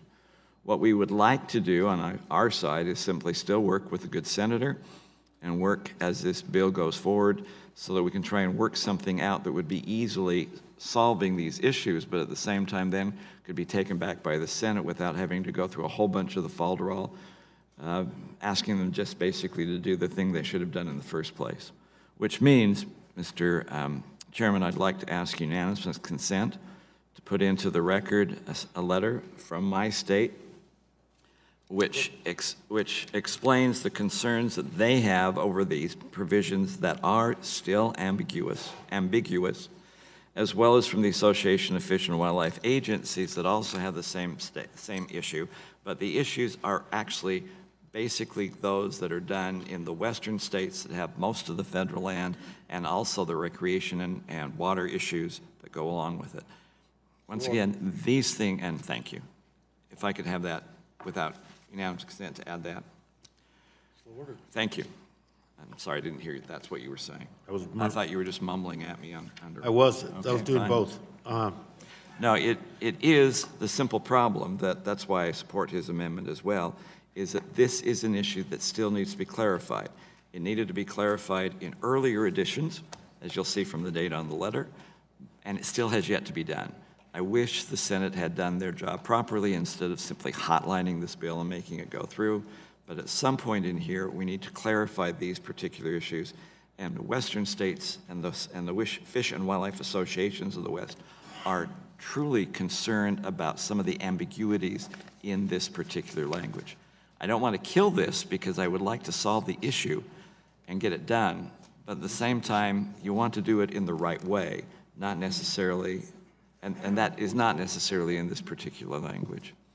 So with that, I speak in support of this, and in the problem I have with the bill altogether, I want to get this thing done. We've been waiting a long time to do it, but there's still some problems with it. It's really not ready for prime time yet. Yield back, sir. Gentleman yields. Any further discussion on the amendment? Mr. McClintock. Hearing no further debate, the question is on McClintock Amendment Number 1. All those in favor indicate by saying aye. Aye. Opposed indicate by saying no. No.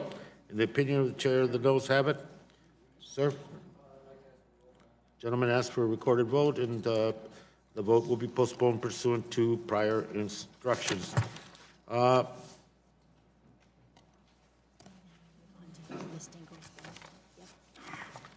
The item for consideration is H.R. 3742, offered by Representative Dingell. I ask unanimous consent. Subcommittee on Water, Oceans, and Wildlife be discharged from further consideration of the legislation. And without objection, the bill will be considered as read and open to amendment at any point. Let me recognize Representative Dingell to speak on the legislation. The floor is yours. Thank you, Mr. Chairman and Ranking Member Bishop, for including the Recovering America's Wildlife Act today in today's full committee markup. We are in the midst of an unprecedented biodiversity crisis. Without a change in the way we finance fish and wildlife conservation, the list of federally threatened and endangered species will grow from nearly 1,600 species today to thousands more in the future. Earlier this fall, we discovered that the number of birds in the United States and Canada have fallen by 29% since 1970, a decline of almost 3 billion fewer total birds. These developments threaten our common environmental heritage, reduce opportunities for outdoor recreation, and will require costly and aggressive emergency room measures under the Endangered Species Act, if not addressed soon. The cost of inaction is immense. The longer we wait to address this issue, the more resources we will ultimately need to safeguard our nation's wildlife and environment.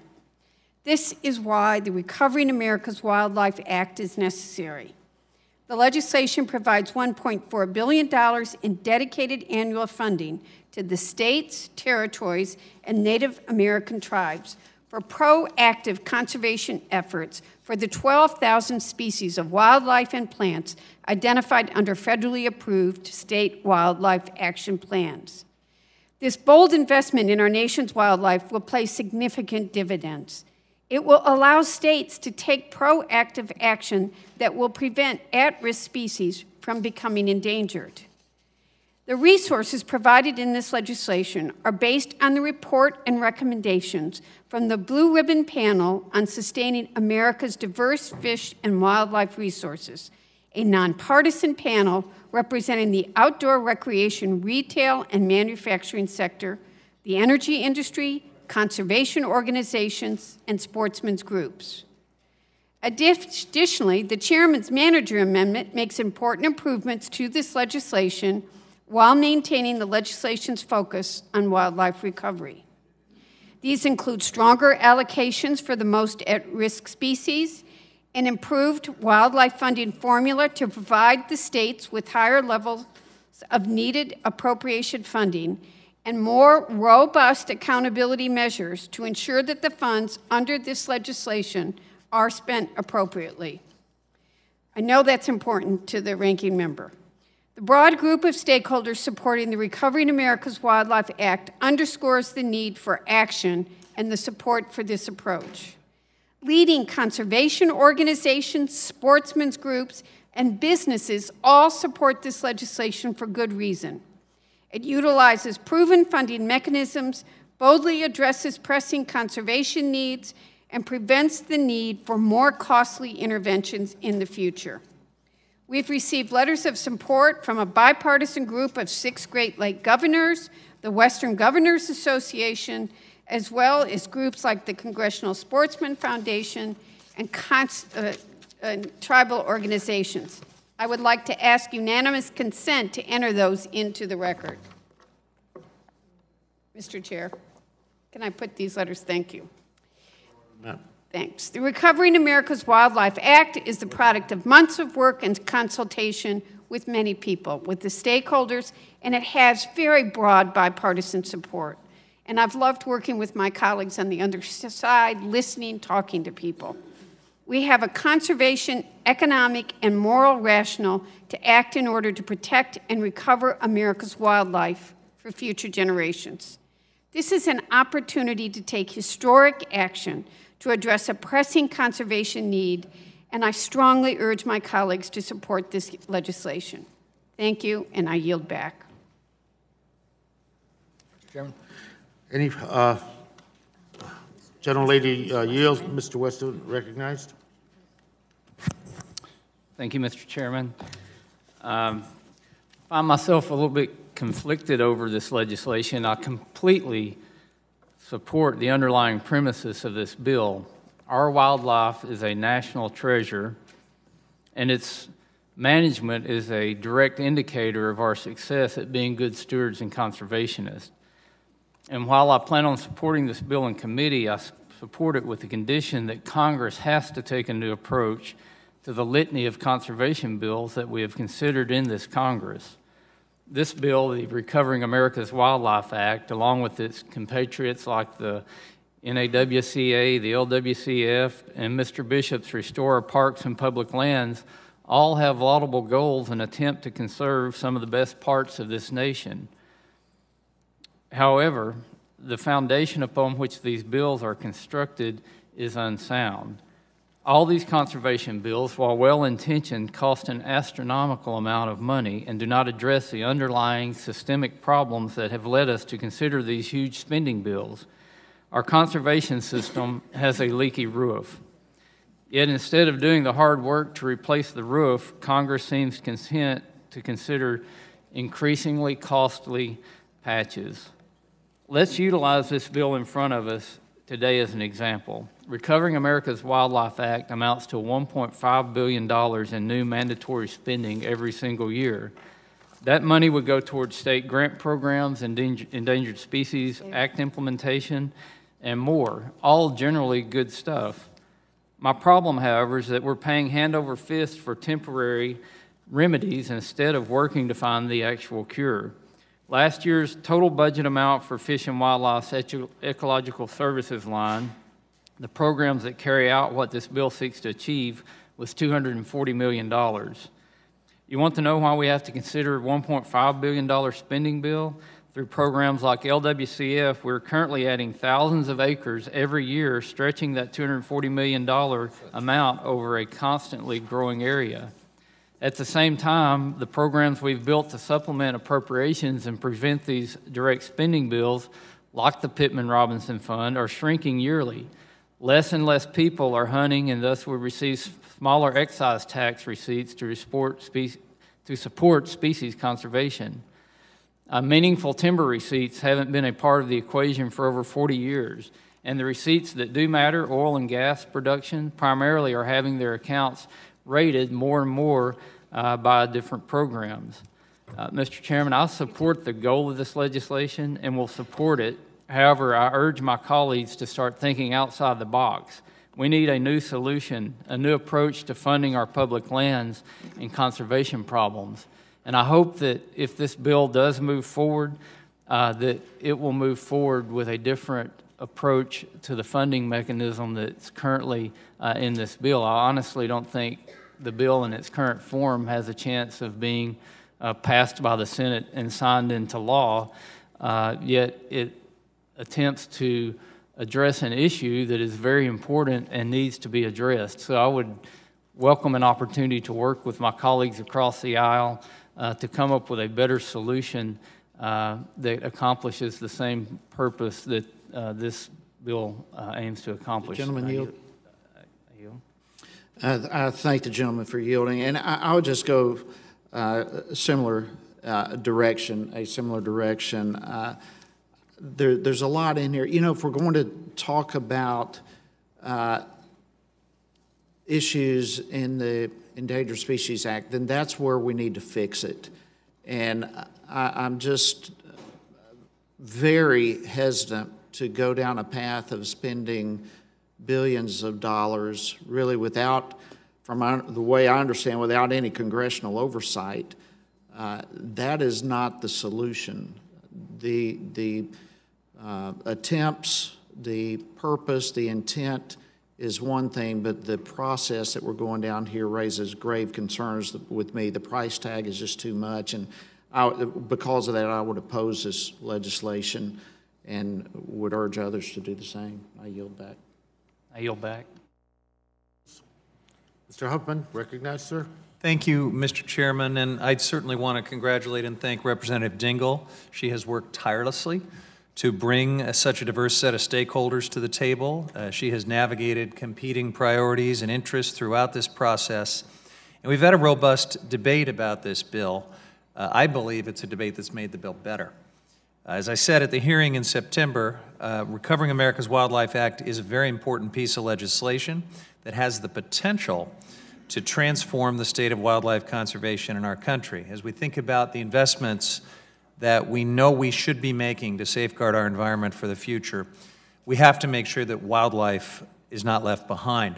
So in our subcommittee, we've been hearing testimony all year about the many significant threats that are facing wildlife species. We've heard about habitat loss, habitat fragmentation, pollution, climate change, and more.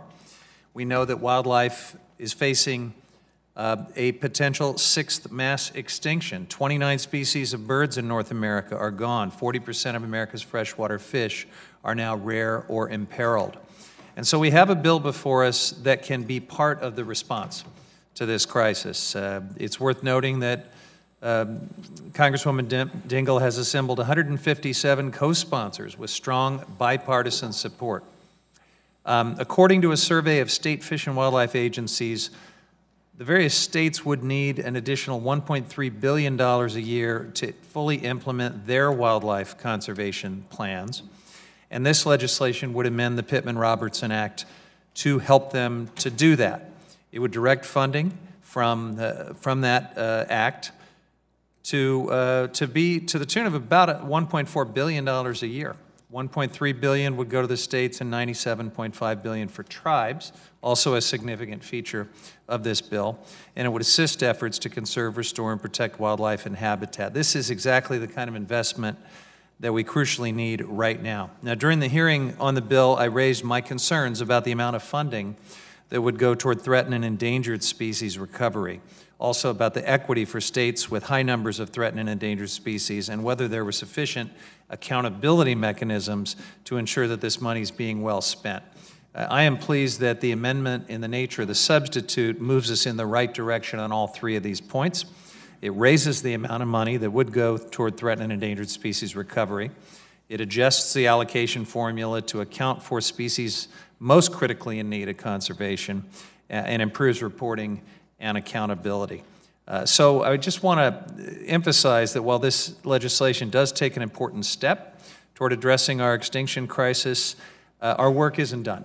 We have to continue to work on conservation of our most imperiled species. Federal funding for endangered species recovery has been chronically underfunded for years.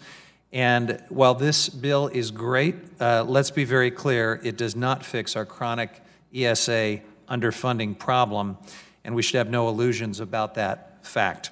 We do have some other bills that can help as well. They're moving through this committee to help fill that gap. That includes my Critically Endangered Animals Conservation Act, Chairman Grijalva's Extinction Prevention Act, Representative Jeffrey's Salamander Act, and Representative Van Drew's Wild Bird Conservation Reauthorization Act. So again, I want to congratulate Representative Dingell for her great work on this legislation.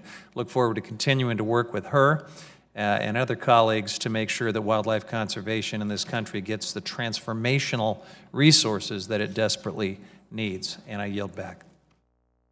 Mr. Chairman. Any further discussion? Mr. Chairman. Chairman. Mr. McClintock and then Ms.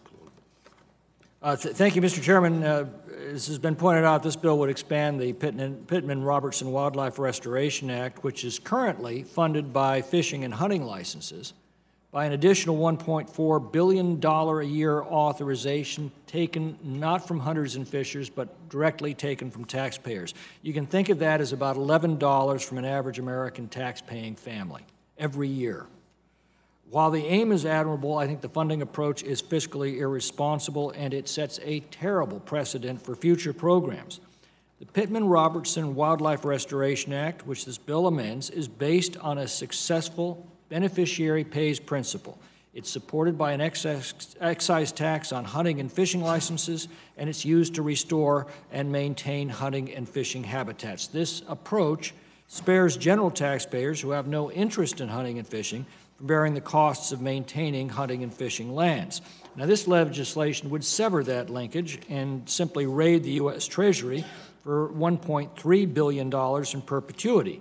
And in addition, it adds a new program funded by an annual $100 million authorization to provide for a tribal wildlife conservation account to mirror funding for the state wildlife action plans, but with one important difference. There's no matching requirement. Now, the matching requirement is essential to assure that the entity that receives the funds has demonstrated its own commitment to the project by having its own funds invested in that project. Otherwise, it's simply free money, and as we found time and time again, that is the foundation of waste. The bill's proponents obviously recognize how fiscally irresponsible this is, because instead of even a pretense of identifying offsetting cost savings, they've simply exempted themselves from the pay-go requirements. This is a dangerous attitude to take in an era of chronic trillion-dollar annual budget deficits. The continuing deterioration of our nation's finances might seem to be hidden at the moment behind a solid economic expansion and the House Democrats' impeachment obsession, but I can assure you it is a very real and looming long-term danger to our nation, and it's growing every day in part because of feel-good but fiscally irresponsible measures like this. In short, it means that an average family will pay $11 a year in taxes to support a program they have no interest in and get no benefit from. And for those reasons, I'm opposed to the bill. And I yield back.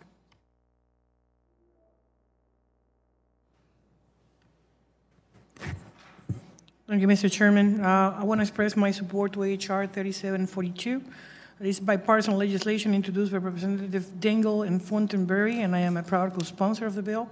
I think this bill will help promote and enhance our nation's conservation efforts and ensure the long-term health of fish and wildlife throughout the country. The bill will also provide roughly $1.3 billion annually to help states and territories implement and carry out their state wildlife action plans, which identify specific strategies to restore the population of species of greatest conservation need. It will also provide $97 million annually for tribal fish and wildlife conservation efforts. And I am particularly pleased that this bill includes language to revise the funding allocation formula for Puerto Rico under the Wildlife Conservation and Restoration sub-account. This provision will ensure the island essentially receive state-like treatment, resulting in additional resources to help find and fund conservation efforts. This action is consistent with recent bipartisan efforts to ensure territories are treated equally under various conservation programs. For example, we included language in the public lands package enacted into law early this year to provide state-like treatment to Puerto Rico and the rest of the territories under the Land and Water Conservation Fund. And in May, this committee passed Congressman Seblan's H.R. 1809, which ensures we're treated equally under the Pittman, Robertson, and Dingell-Johnson programs. I hope we can soon bring that bill, along with my H.R. 1014, the Offshore Wind for Territories Act, to the floor for a vote, as well as H.R. 1225 to restore Park and Public Lands Act. I want to conclude commending Congresswoman Dingell and Congressman Fontenberry for introducing this bill, and with that, I yield back. Yields. Ms. Howard? Thank you, Chairman. I'd like to yield my time to Congresswoman Dingell. Thank you to my colleague. I appreciate, I want to speak, first of all, I thank everybody here for working together. And I appreciate my colleague's concern and welcome the opportunity to discuss the fiscal dimensions of this legislation. The resources provided in this legislation are based on the report and recommendations from the Blue Ribbon panel that I referred to before, a nonpartisan panel representing the outdoor recreation, retail, manufacturing sector, and everybody. This bill would help conserve the full diversity of at-risk species, wildlife, fish, and plants, and that's why we use the word species throughout the bill. We're committing to saving all biodiversity. But too few are asking about the cost of inaction. We know that it costs, on average, more than $20 million to save or recover a species after it's been required to be listed under the Endangered Species Act, but only a fraction of that if we act earlier. We've already been spending more than $1.5 billion a year to recover listed species because we failed to act before they needed emergency room measures. This bill is built on the premise that an ounce of prevention is worth a pound of cure. Our approach will save federal taxpayers tens of billions of dollars, not to mention creating much more certainty for industry and growing our massive outdoor economy. Simply put, a vote for this bill is a vote for less federal spending long-term and more certainty for job creation and more collaboration and less federal regulation. By contrast, a vote against RAWA is exactly the opposite. It's a vote for more federal spending, more impediments to job creation, and much more federal regulation. So with this in mind, I respect my colleagues, but I would urge you to support this bill. And I yield back. Thank you. Gentlemen. Mr. Van Drew. Just quickly, I wanted to support Congresswoman Dingell on this legislation. I think it is of extreme importance. I wanted to also just say her way of going about this was so methodical, really was so much hard work and so much bipartisanship involved, which I think we could use more and see more of in everything that we do in this great House. So I commend her for that, the bipartisanship. I commend her for her diligence and her hard work. And thirdly, I very much consider myself, as much as I possibly can, whenever I can, a fiscal conservative. But there are some things sometimes that are of such tremendous import that they are more than money. The wildlife diversity that we need to maintain, the uniqueness of this nation and of this world and of the species that exist here, to lose them is something that we cannot quantify by the number of dollars that are spent or not spent. It's something that we can't quantify at all. It is something that we have to be all committed to, whether we're Republican, Democrat, conservative, liberal, I don't really care. This is something that we need to leave for our children, our grandchildren. It's our heritage, it's our posterity, is of extreme importance, and I commend you for the work you've done. I yield back. Sablan. Thank you very much, Mr. Chairman.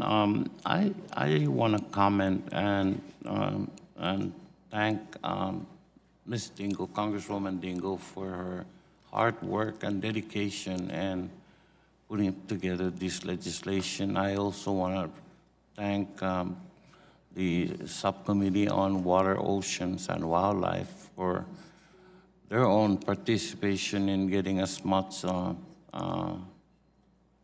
information, testimonies, and helping put together a bill that is reported out and now before us. None of this came easy, but the work is good. Superbly grateful for the additional effort towards the territories. And I want to thank everybody for that consideration as well. So I yield back. Mr. Graves, you want to be recognized? Thank you, Madam Chair. I want to join the chorus of many that have given accolades to the gentlelady from Michigan for her pretty extensive efforts to try to bring folks together on this legislation. The gentlelady, along with her co-sponsors, have certainly identified a priority within this nation in recognition that addressing our wildlife challenges and ensuring that we have appropriate resources dedicated to habitat and wildlife management. Again, this is a very important area. I do have concerns with this legislation, though, Mr. Chairman, and the concerns are largely related to sort of the accumulation of bills that we've passed out of this committee. We've passed legislation out of this committee that would permanently dedicate $900 million a year to the Land and Water Conservation Fund.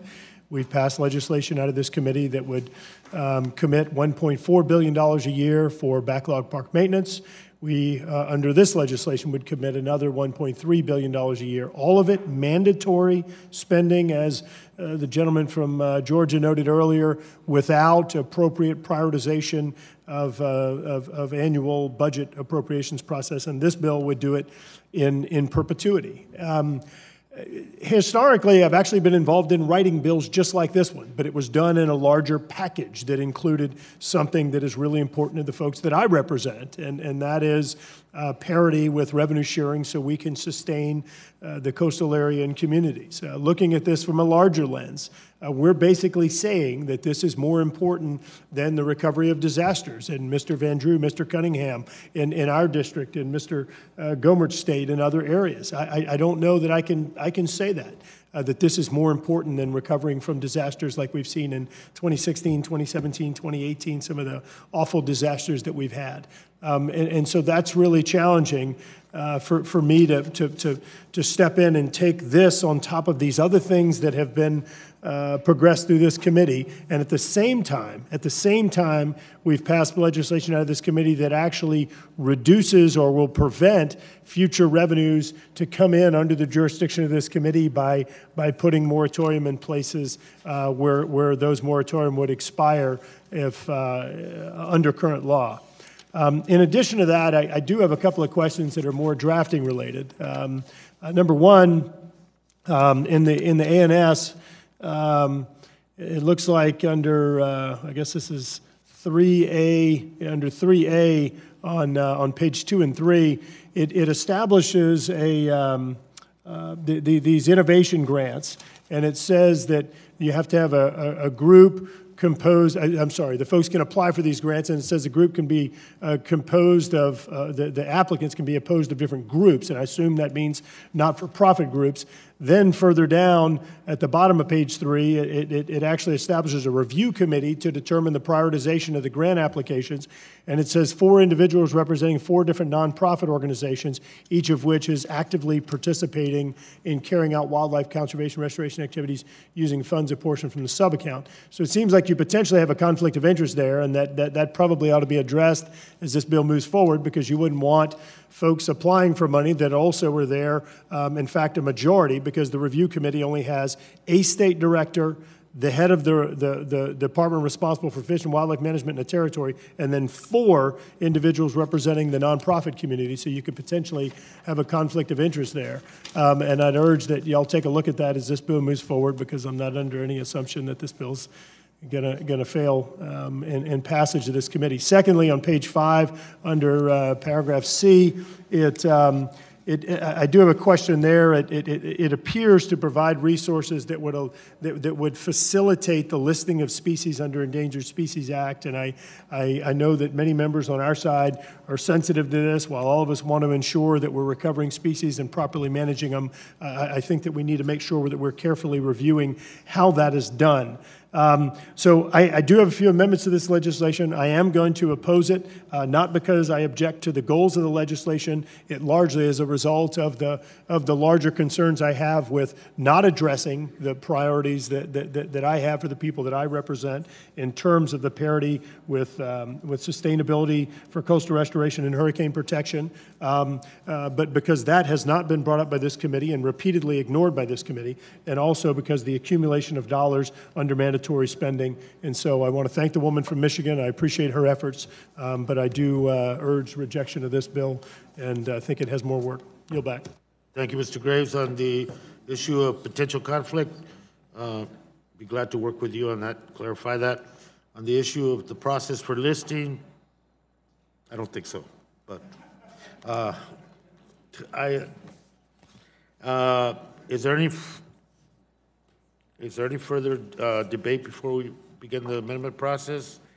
Without objection, the NS offered by myself is considered as read and open to amendment at any point. Representative Graves, sir, you have the First Amendment designated as number 1. You're recognized.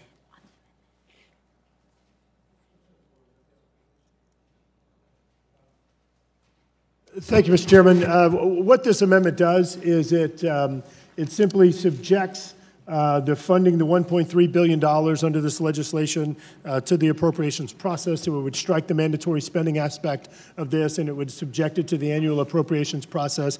What this would allow us to do is to work through the annual appropriations process rather than having mandatory spending of $1.3 billion in perpetuity. It would allow us to annually prioritize The funds, I think you're all aware, we currently have a deficit in excess of $20 trillion.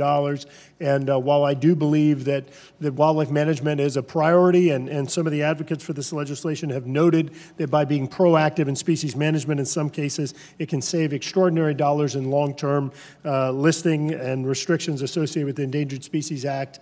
But in light of my earlier comments about concerns with this committee repeatedly rejecting efforts, bipartisan efforts, to address sustainability of coastal Louisiana, one of the highest producing ecosystems on the North American continent, it just seems inappropriate that we're moving forward on this one without first addressing what I view and what many people in the environmental community being one of the highest environmental priorities in this country, the loss of over 2,000 square miles of coastal Louisiana and the powerful habitat and ecological productivity associated with that. And so I urge adoption of this amendment, which once again, it doesn't kill the bill. All it would do is it would subject this $1.3 billion, which currently is mandatory spending in perpetuity, to an annual appropriations process, and it authorizes the program for 5 years. 10 years, excuse me, 10 years. We were going back and forth for 10 years. Yield back. Gentleman yields. Anyone would speak to this? Dingle and Soto, I think. Ms. Dingle, if I may, Ms. Dingle, I apologize, Mr. Soto, I didn't.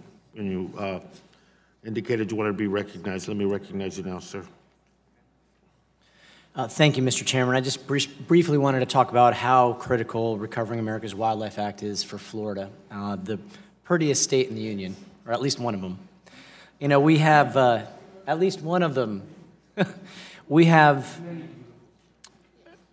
as one of our major drivers, fishing, wildlife viewing, boating, scuba diving, hunting, and seafood industry. In fact, many members here have commented about coming to our state on vacation because of the beautiful beaches. We host over 100 million visitors a year, and that economy is $42.8 billion, representing 347,000 jobs. And according to our Florida Fish and Wildlife Conservation Commission, in Florida, we have over 600 species of greatest conservation need, which are in decline or at the risk of becoming imperiled in the future. And so it's so critical to have a state wildlife action plan that really has proactive conservation work to help address the needs of Florida's wildlife. Funds for the Recovering America's Wildlife Act would amplify these efforts from the current level of $2.3 million to $44.5 million, which is really going to help long term. In Florida, this includes critical grants for coral disease outbreak along Florida's reef tract, which is the third largest reef tract in the world, as well as appreciated endangered species like Florida manatees, panthers, sea turtles, and gopher tortoises. So I just want to thank Representative Dingle for your leadership on this, and looking forward to supporting a very good bill for the Sunshine State.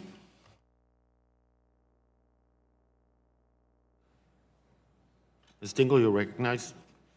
Mr. Chairman, I'd like to be recognized in opposition to the gentleman from Louisiana's amendment. You know, and I would first like to say thank you to all of my colleagues. I did not thank the chair of the subcommittee earlier for all the hard work he's done. And quite frankly, he was more difficult to work with many days than any of the Republicans were, for the record.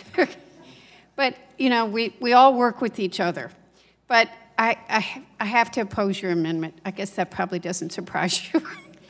A stable funding stream is vital for a successful federal conservation program. Pittman Robertson and Dingle Johnson, two of the most historically successful federal conservation programs, have thrived because there's certainty that they will receive predictable, mandatory funding each year. Making RAWA subject to the annual appropriations process will undercut this historically successful formula and prevent long-term planning for conservation projects. I'd also like to note that the Louisiana governor supports this legislation as well, and I'd like to ask unanimous consent to put his letter of support into the record. Accordingly, I'm sorry, but I have to ask my colleagues to oppose this amendment. Thank you, and I yield back. Gentlelady yields. Any further discussion on the amendment?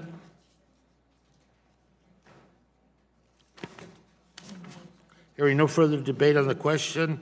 The question is now on the Graves Amendment number 1. to the ANS. All those in favor indicate by saying aye. Aye.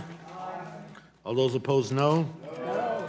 In the opinion of the chair, the noes have it, and the amendment is not agreed to.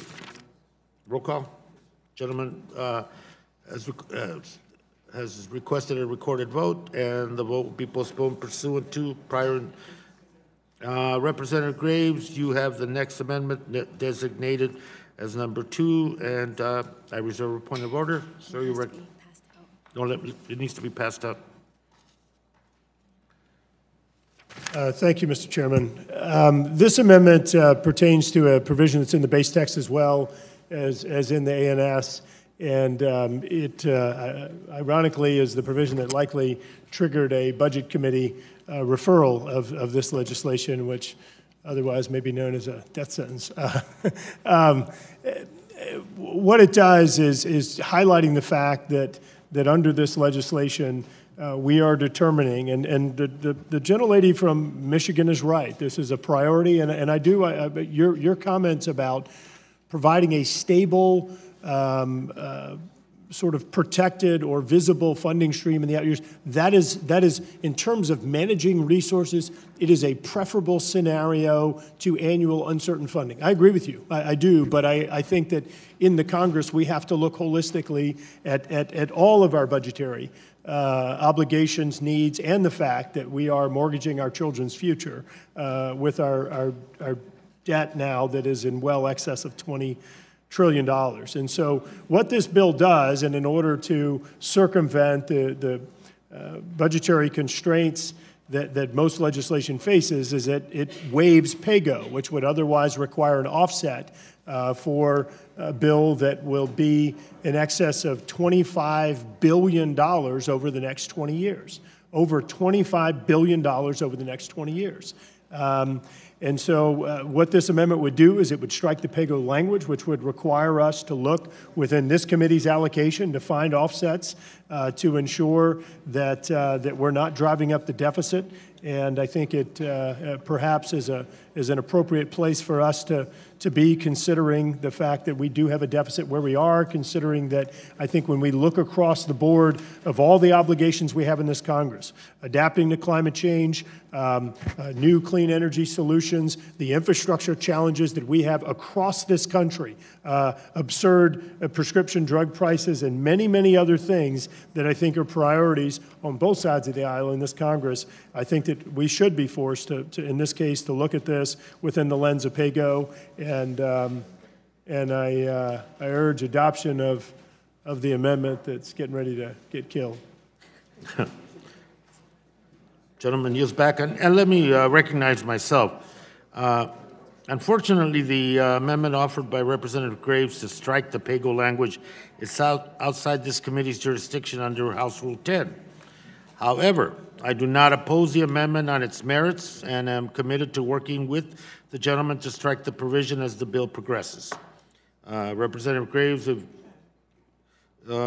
you're willing to withdraw your amendment, the commitment to work on striking that language is there. Mr. Chairman, thank you very much. I appreciate your willingness to work with me. I want to make note that there are other instances, maybe or maybe not, in this very markup where we're going to be working on things outside this committee's jurisdiction. I understand your decision to exercise a point of order at this point in time, and I recognize the fate of this legislation, and if I were to challenge your ruling, and so I will withdraw, and I appreciate your effort, or excuse me, I appreciate your willingness to work with us as this bill progresses. Yield back. Amendment is withdrawn. Appreciate it, Mr. Graves, and work with you to the end result is to remove that requirement.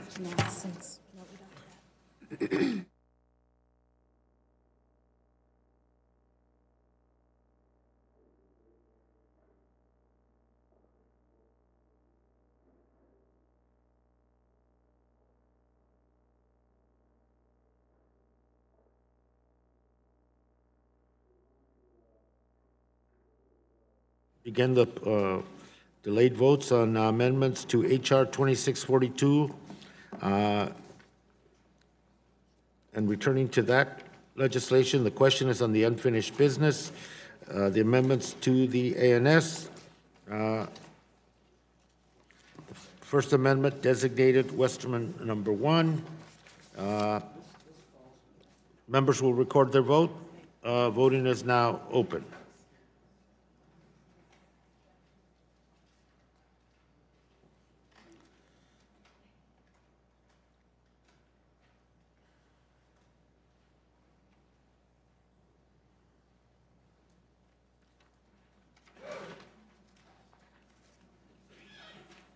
Do we have it?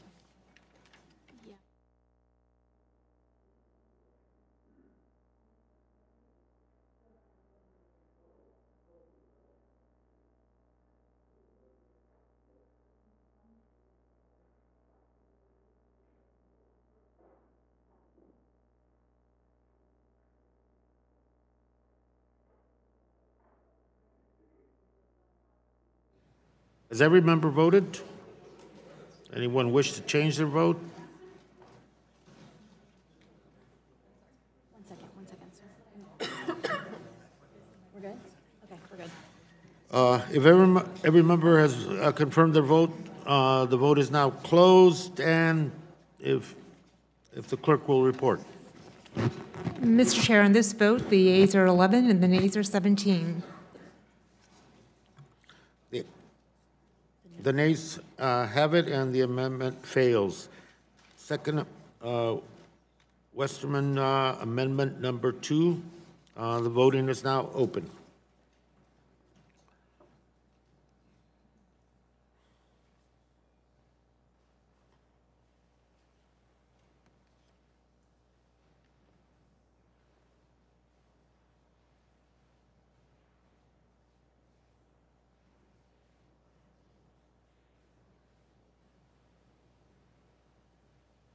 Has every member voted? Anyone wish to change their vote? If not, if every member is confirmed, the vote is now closed, and the clerk will please report. Mr. Chair, on this vote, the yeas are 10 and the nays are 17. The noes have it. The amendment fails. The amendment designated Westerman number 4. The vote is now open.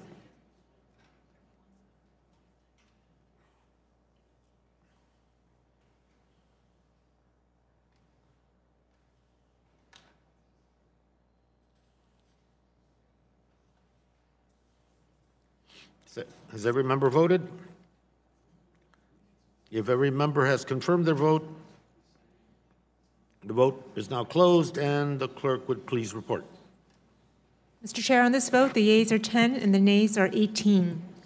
The noes have it. The amendment fails. The question is on the ANS amended to HR. The question is on the ANS to HR 2642. All those in favor indicate by saying aye. Aye. Opposed, no. In the opinion of the chairs, the ayes have it. The ayes have it, and the ANS is agreed to. The question is now on adopting HR 2642 as amended and ordering it favorably reported to the House. All those in favor indicate by saying aye. Aye.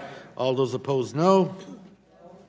In the opinion of the chair, the ayes have it, and the bill is favorably. Gentleman has requested a recorded vote. The question now is the final passage of HR 2642, favorably reported to the House. As amended. Member will now record their vote. You're confusing me.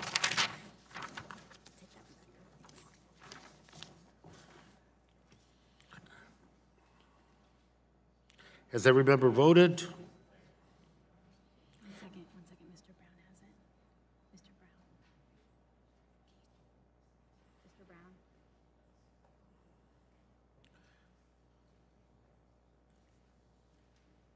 If every member has confirmed their vote, the vote is now closed, and the clerk will please report. Mr. Chair, on this vote, the yeas are 18 and the nays are 11.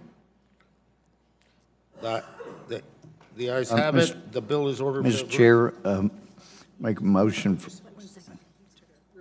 Okay. The bill is ordered favorably reported as amended to the House. The motion to reconsider is laid on the table. Mr. Chair, Sir? Under Committee Rule 5C, I give notice of my intention to file additional or dissenting views on the bill. Just considered, and I ask unanimous consent that this notice be extended to all members of the committee and to apply to all bills being considered by the committee today. So ordered. Returning to H.R. 3977, the question is on the unfinished business. The vote on the amendment designated as Gomer number 1. The voting is now open.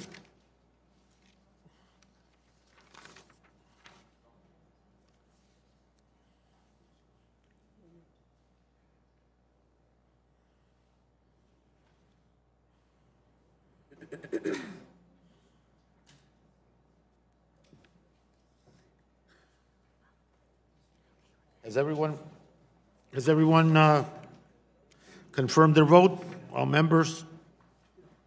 If so, the vote is now closed, and the clerk would please report.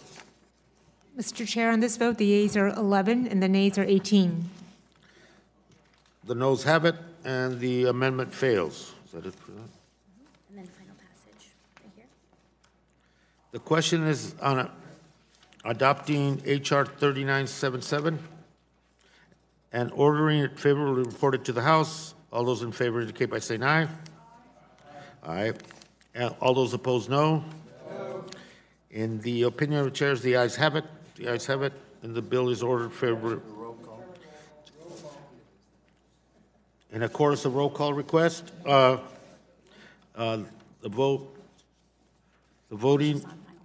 motion is on final passage, and the members will record the vote. The voting is open.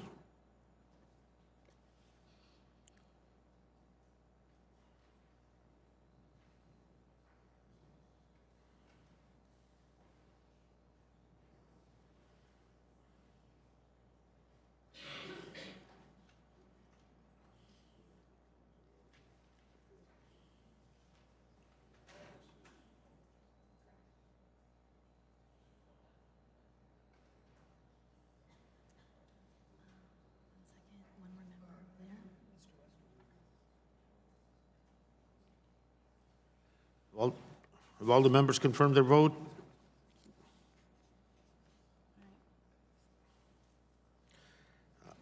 The voting is now closed, and the clerk would please report. Mr. Chair, on this vote, the yeas are 22 and the nays are 7. The ayes have it, and the bill is favorably reported to the House. The motion to reconsider is laid on the table. That's it.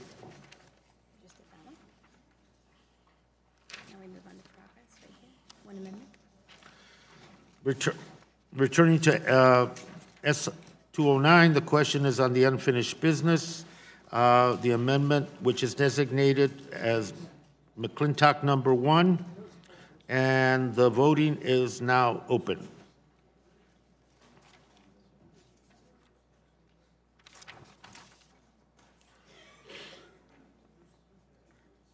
Has every member voted?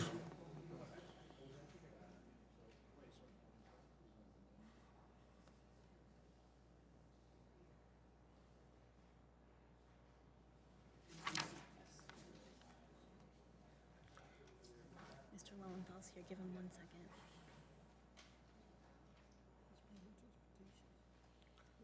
If every member's voted? Mr. Lowenthal needs to vote. If every member's confirmed their vote, voting is now closed, and the clerk would please report. Mr. Chair, on this vote, the yeas are 13 and the nays are 19. The noes have it, and the amendment fails. The question is on adopting S209 and ordering it favorably reported to the House. All those in favor indicate by saying aye. Aye. Opposed, no. The opinion of the chair, the ayes have it, and the gentleman request a roll call. The members will record their votes, and the voting is now open.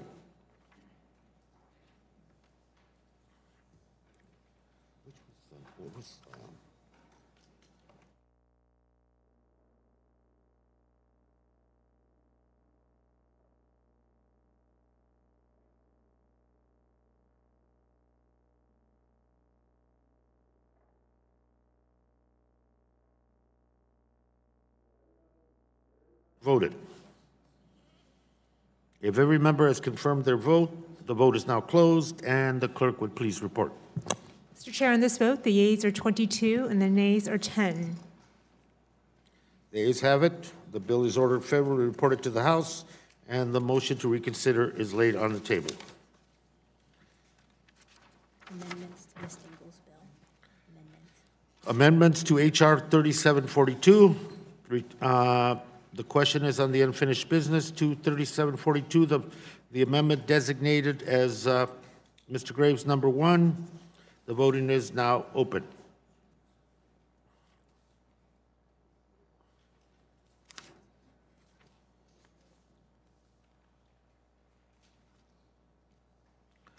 Has every member voted?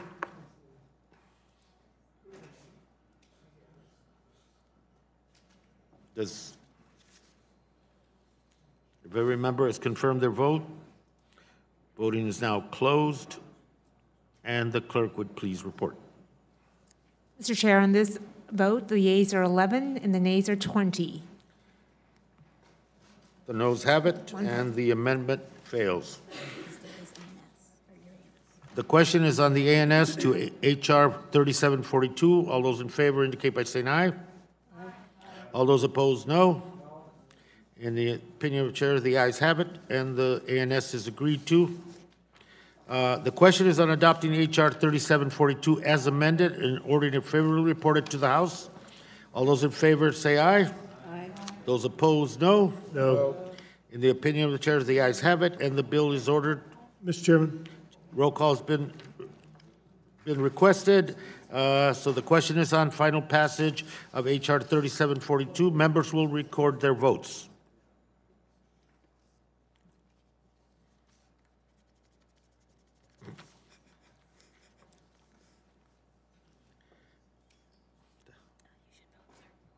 Did I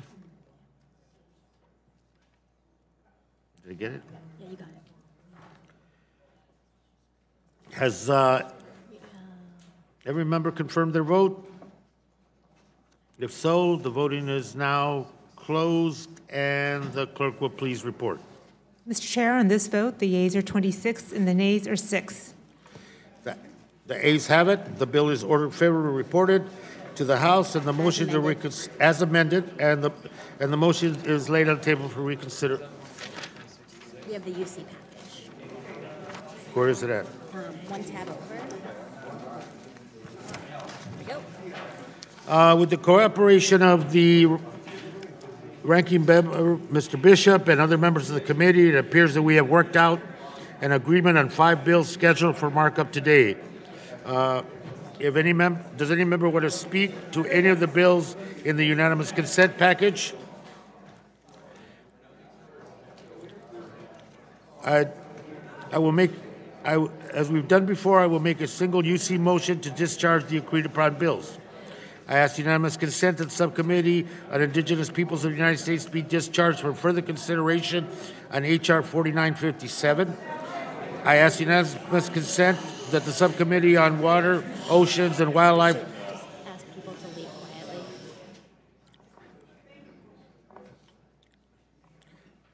be discharged for further consideration of H.R.